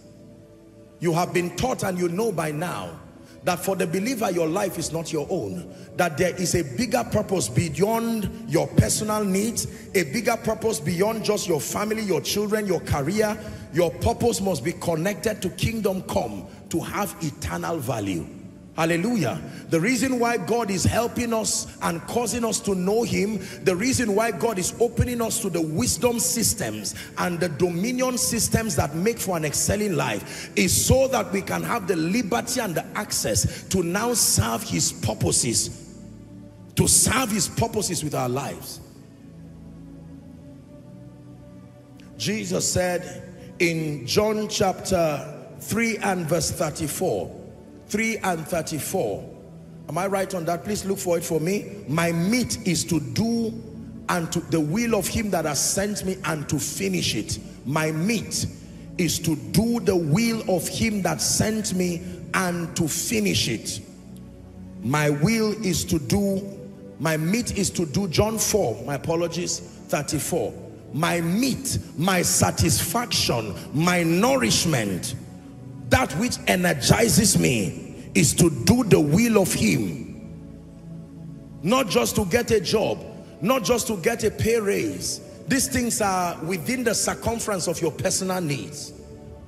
Do you know that there is a realm where God can sort your life and you can focus when you wake up in the morning? It's not about children's school fees again. It's not about a house or house rent or a car or whatever it is. When you get up in the morning, is Father, what are we doing for the kingdom today? And it tells you there is a crusade happening somewhere. The budget is 100 million. And you say, Lord, can you give me the privilege of writing it off? And you call and say, let it be done. Pray about something else, not the finances. This is your life participating in kingdom come. Or you build a house and you say, any missionary that comes here, let this be the place where they will rest. It is such a beautiful way when you know your life is counting as far as the kingdom is concerned. There are many of you here, in one of these days, God will so empower you, you will just get up and go to an orphanage and say, for the next 1 year, for the next 1 year, you will give them materials, you will give them Bibles, you will give them food that can take them for 1 year, and tell them, I came as a representative of Jesus. I came to show you the love of Jesus. I was an orphan myself, and now I know your pain, but I brought you the gospel. A gospel that has been carried on a bag of rice, the gospel that has been carried on a bag of spaghetti, the gospel that has been carried on a year's worth. They will listen to it. Hallelujah. Or some of you will see some man of God who is laboring sincerely, maybe in the village or where you come from, and he's not had the privilege to know what you are knowing. And because God has blessed you, you have activated all the systems in the kingdom that make for holistic dominion and victory. Now you can get a car and call him and say, sir, I know that you may not know all it takes, but it is an honor for me and my wife and my children that we are contributors to your loving Jesus, to your remaining intact and serving him in truth. And the man with the tears in his eyes will kneel down and bless you to your children's children. But everything I'm saying will remain a story and a parable until the systems of the kingdom are activated. And ladies and gentlemen, my assignment as always, and especially this year of open doors, is to show you system after system. Like you train a medical student in school, they have all kinds of courses, anatomy, physiology, community medicine, all of those studies together. That's all it takes to be a doctor, but they have to go through it. Some of the classes are boring, some of the classes are exciting. They will stand before a cadaver and have to work on it, to learn surgical procedures, but that is what it takes. Are you willing to endure the training that makes for a champion? This is the last question God is asking you tonight. Apostle, can you summarize it? Sorry, it does not work like that in the kingdom. Imagine a doctor who tells his professor, I'm year one, can you summarize everything? I already know chemistry, just show me where to put the injection, show me how to cut people open, and in 2 months I'm that brilliant, I can finish. No. See how long it takes a medical student to become a doctor. 6 years minus any other thing, and that is just the entry level. You know how long it will take that person to become a consultant? But after they endure with precision. Look, how many of you have watched masters in fields, whether a senior advocate, whether a consultant, the intelligence and the confidence that comes because the systems of God can be understood. They are finite. Learn the laws of prosperity. Don't just run around saying, I want to do business, put my money here. No, no, no, no, no. That's not what you need first. You need illumination from heaven to know how the system works. What is God's relational system? How does God connect people to destiny helpers? What is the system that guarantees the anointing? How can I import the anointing as a product that when I'm traveling, I know it is traveling with me. When I'm on stage, I know it is with me. Thou anointest my head with oil, my cup runneth over. What are the systems of favor in this wicked world? Can I lay hold of it? This is my assignment, to teach you, and that I will do with all my heart, even as I remain a student myself in the school of the Spirit. But my call for you, ladies and gentlemen, is that you must assume the position of a student, not a member. A student, a student, a student, a student. Whilst you are sitting down, your children, both physical and in the realm of the spirit, are saying thank you. Thank you for your endurance. Some of you, out of these teachings, you will have your own churches, you will have your own congregations. It will be a bad thing to know that you came out of here and you become a disaster somewhere because of inaccuracies, imbalance. No, some of you may need to shut down on many things and just sit down and learn and learn. Let those running run. They will run and still come back. You stay. But when you do learn, you will run with the speed of Elijah. And that in 1 year, you will do things that your life will become an unending wonder. Spirit, lead me where my trust is with.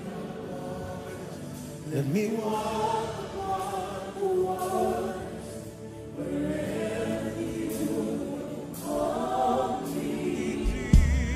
Take me deeper than my feet could ever walk, and my faith will be made stronger in the presence of my Savior.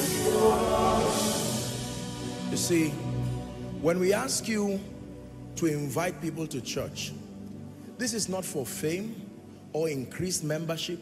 Some of you, as you are seated here, there are people you are wishing were hearing what you are hearing, because you are saying, this is the answer, this is it. No wonder the psalmist will say, I was glad when they said to me, let us go to the house of the Lord. Whether it's a miracle service or any other service that you know in your spirit that it will be impossible for me to come and share the grace and go back, that I will come and live wiser, I will come and live stronger, I will be provoked unto godliness, laying hold of eternal life, that your life will become a description of excellence. It says, oh Lord our God, how excellent is your name. We are going to pray. If you can pair yourselves into 2 or pair yourselves into 3, we are going to pray. The next 5 minutes is a serious time of prayer. Please, no carelessness, focus on Jesus, minimize moving up and down, and let's pray, because I want to speak and release some graces upon your life. I'd like you to pray, whether you are seated, whether you are standing, whether you are lying on the floor. I just want you to take some time and pray in the spirit in 1 minute. Go ahead and pray.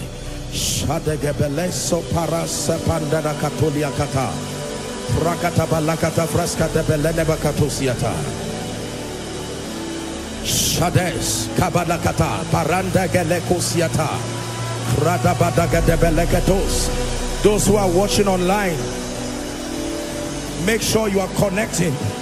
If you are alone, pray. Jesus is there. This is a destiny defining moment.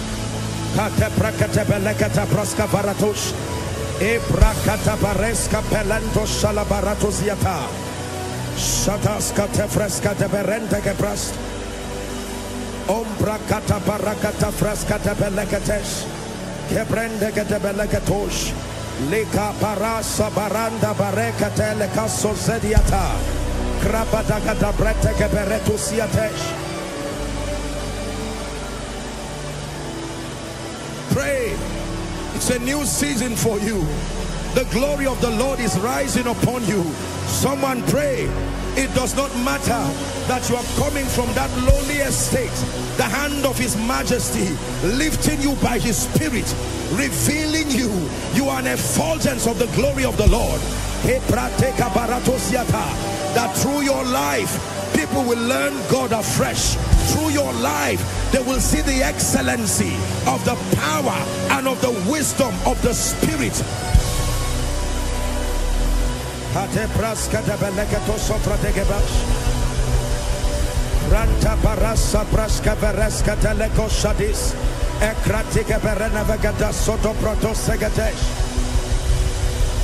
In the name of Jesus, in the name of Jesus, we're still praying. Father, what area of revelation in my life is deficient? Open my eyes to see it. Go ahead and pray. What area? Is it my finances? Is it that I do not understand the dynamics of excelling in my spiritual life? Is it that I do not understand the wisdom of living and exerting dominion over the cosmos? Open my eyes, oh God, that I may behold wondrous things. Call unto me and I will answer. I will show you great and mighty things which thou knowest not. The principles that make for character, the principles in the name of Jesus, the engracing that brings total freedom and liberty over curses, over yokes, over diabolic manifestations. Reveal by your Spirit. Reveal by your Spirit.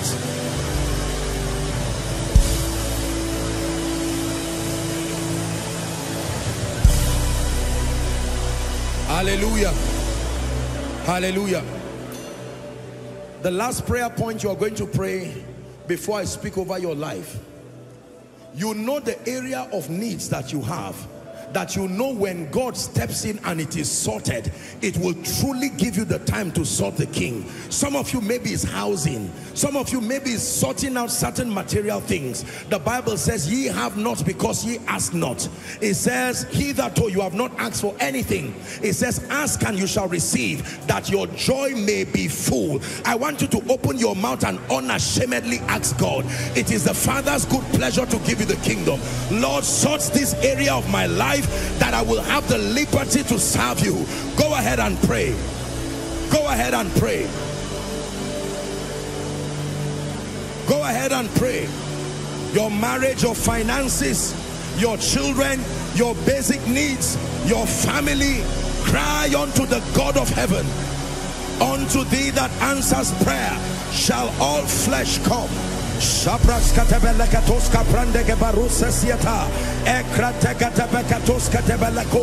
Rest roundabout in the name of Jesus. Someone is praying. Someone is praying. A businessman is praying in the name of Jesus. A career person is praying. Someone is who is in need for employment is praying. A man of God is praying. A prophet in the making, an apostle in the making. Pray from the depth of your heart. Let the maker of men make your life, sort your life, bring you rest.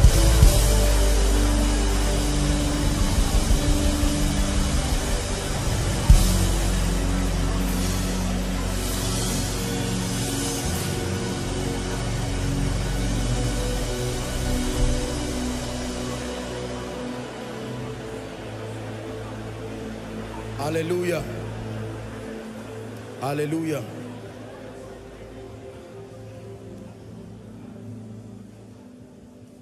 When your needs are met, I assure you that you will have the time to serve His Majesty. A lifetime is too long to have your needs met. A lifetime was designed to serve the King, not serve things, not look for things. Looking for things for the rest of your life is an erroneous use of destiny.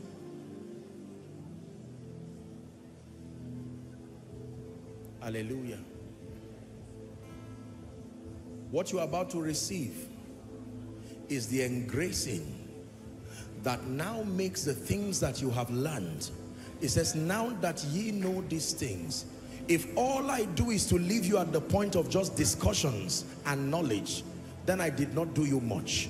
For every time God speaks, there is an engracing. The assignment of that grace is to rest upon you and to cause the things that you have heard to give you the impetus, the propelling force to move in obedience and to partner with your obedience to make manifest the things that you have believed. That is the assignment of the anointing. The assignment of the grace of God that follows His word is to propel you, number one, to obey, and then in obeying to partner with your obedience now to make manifest the things that you have believed. You are the covenant keeping God. You are the covenant keeping God. Yahweh, Yahweh, covenant keeping God. Yahweh, covenant keeping God. You are covenant keeping God. You are covenant keeping God.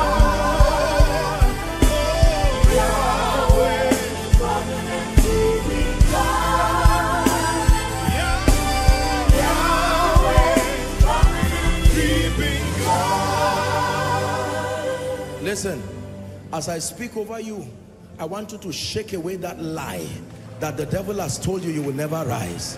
I want you to shake away that demonic belief.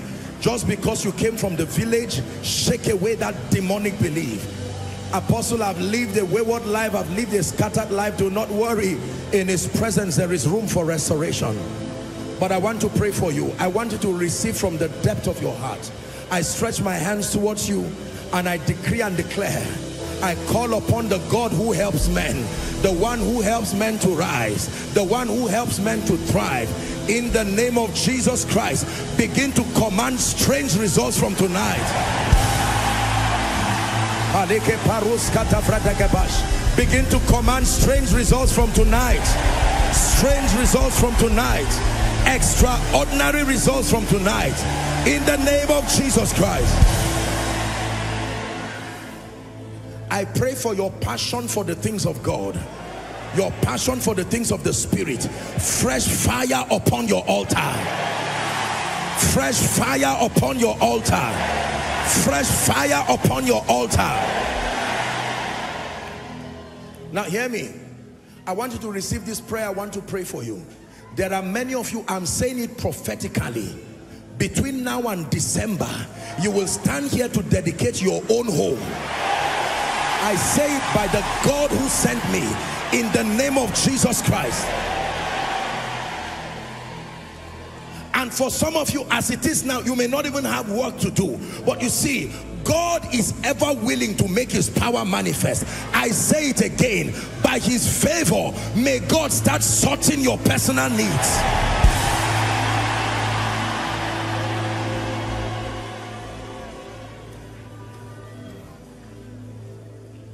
Please hear me.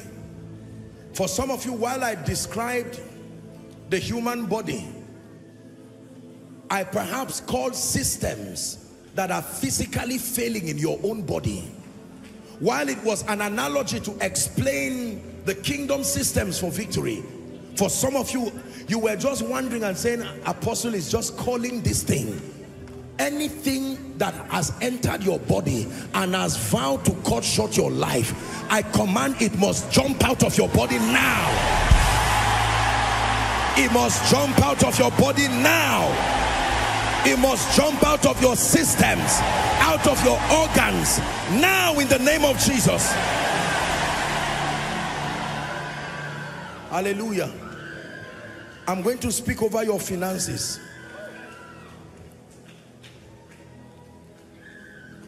If you don't need it, you can receive it for someone else.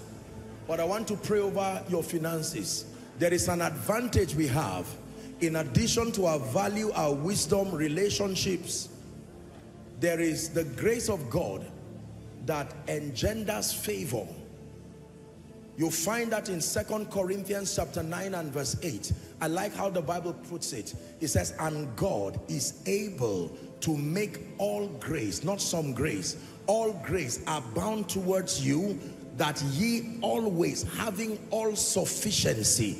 Sufficiency means the capacity to always rise to the occasion, never disappointing. In all things, it says, may abound to every good work. I decree and declare, in the name of Jesus, the Son of the living God, for someone here, regardless the financial mountains that stand before you, I call upon my God, who is also your God. Let things begin to change supernaturally. Open financial doors. Open financial doors. Open financial doors. Open financial doors. Open financial doors. Open financial doors. In the name of Jesus Christ. It says, the Lord is my shepherd, I shall not want. I decree and declare, whatever makes resources to go out of your hands, whether it's the careless use of them or a demonic manipulation, whatever be the case, I decree and declare the grace to retain resources. Receive it now.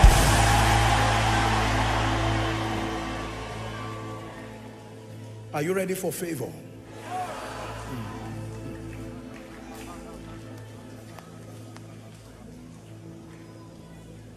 I will pray this one today. I will pray it at the miracle service next week. I will continue to pray it till you become a living expression of the favor of God. Let me pray it for you. What is in favor? Favor has the ability to accelerate your life and your destiny. Favor has the supernatural ability to bring to end seasons of hardship, seasons of all kinds of things. Most people have not understood the all-surpassing excellency of carrying the genuine grace for favor. And I have told you, the proof of favor is not money. Money is the least thing you can be given as a result of favor. The proof of favor is when God connects you to the hearts of men. That you call on one man and a nation is ready to respond to you and even to attend to your needs. I don't know who that person is, but I'm stretching my hands towards you. That grace, I lay my hands on my own head and I pray, by the privilege of the election of grace, may that grace rest upon you. May that grace rest upon you. Rest upon you. Rest upon you. This grace called favor, let it rest upon you. Let it rest upon you. In the city, in the country, let it rest upon you. In the name of Jesus Christ. That you become a living evidence of what God can do with men. In the name of Jesus Christ. And by this impartation of favor, I call forth whoever has been mandated by God to participate in your rising. Whether you know them or not, I declare this week, by the power that raised Christ from the dead, may they show up in your life. May they show up in your life. In the name of Jesus Christ. Hear me. Final prayer. Whatever has refused to move forward, you have moved it by your energy, you have moved it intellectually, you have outsourced men to move it, but it has refused to move. I stand by the advantage of the prophetic. I move you forward. I move you forward. Make constructive progress in the name of Jesus Christ.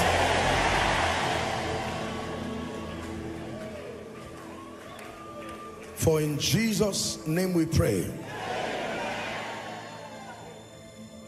You have believed it. Your eyes will see it. Your hands will handle it. I say it again. Your eyes will see it. And your hands will handle it. In Jesus' name we pray. Hallelujah. Let me make the altar call. Thank you very much. I want to make the altar call right now. There's no need cajoling you. The foundation for all victories and dominion in the kingdom is Jesus. For every time we gather, there is always someone who needs to make it right with Jesus. Let's minimize distraction for the sake of those who the Lord is calling now. You are in this place, and whilst you heard me teach, for various reasons, the Lord began to speak to you. For some, to rededicate your life and make it right with Jesus. For others, to make that decision the first time. Whether you are inside or outside, please let's minimize movement. Let's not make it a culture to just move out carelessly like that. It's not a good practice. I'll talk about that next week. I know that there's a crowd of people, but as much as possible, it doesn't take more than 2-3 minutes. You are here, you need to make it right with Jesus. I want to give you an opportunity. Don't wait for someone to be the first. Just for one person who needs to run here, I count 1 to 5. Run to Jesus. Come and stand here. Come. Boldly come. Come. God bless you. Koinonia, let's celebrate them as they come. Come. He will give you a new beginning. He will rewrite your story. Come to Jesus. Keep clapping as they come. Thank you. Thank you for saying no to Satan. Thank you for saying no to failure. Thank you for saying no to yesterday and embracing a new life. The Bible says, as many who will come to him, he will in no wise cast away. If you're joining them, please join quickly. Quickly. Quickly. Come.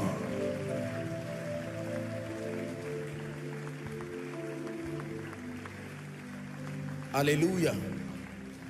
Let me tell you something, my dear people standing in front here.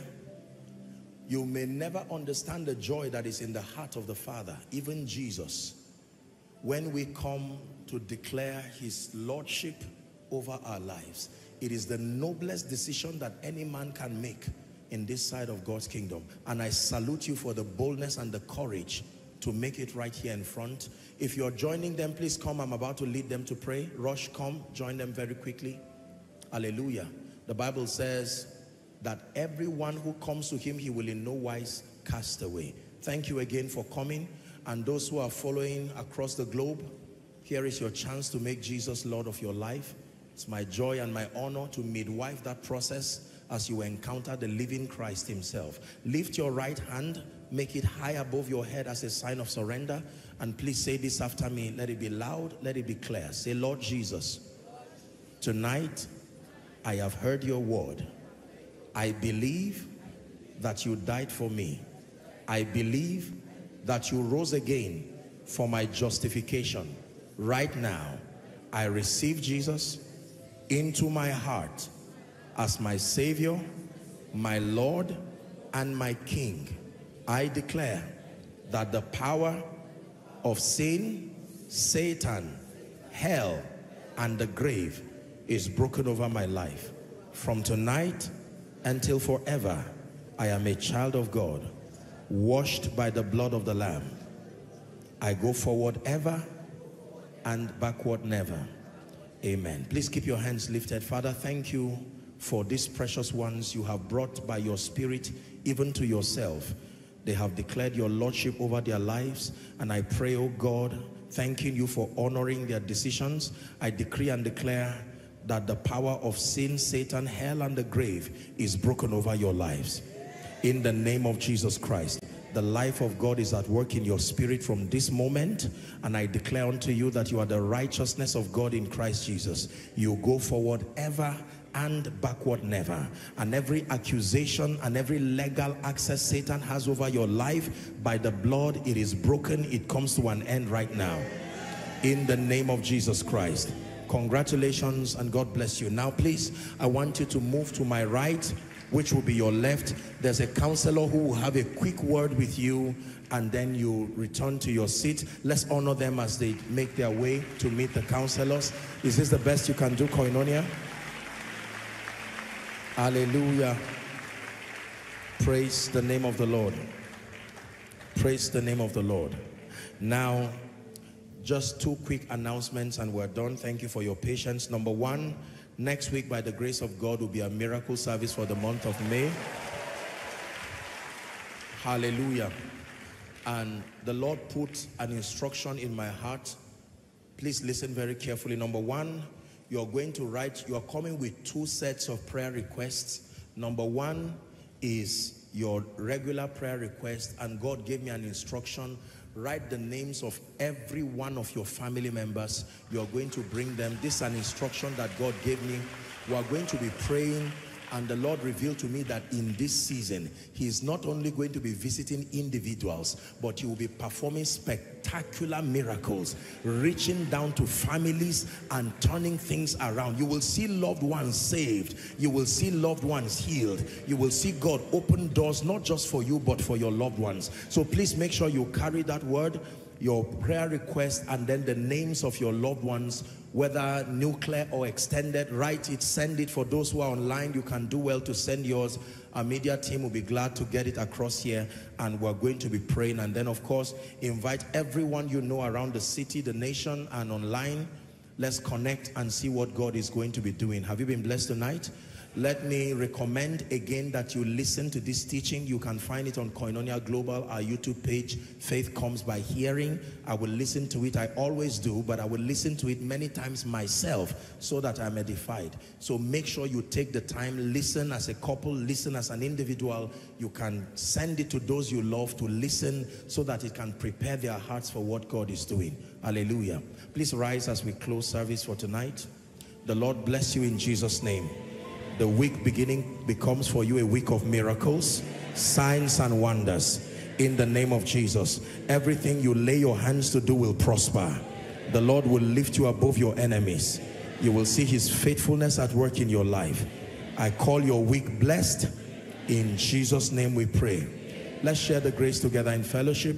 The grace of our Lord Jesus Christ, the love of God, the sweet fellowship of the Holy Spirit rest and abide with us now and forevermore.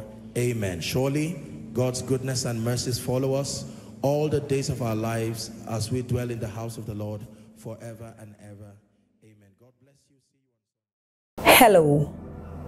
Scriptures exhort us from the book of Proverbs.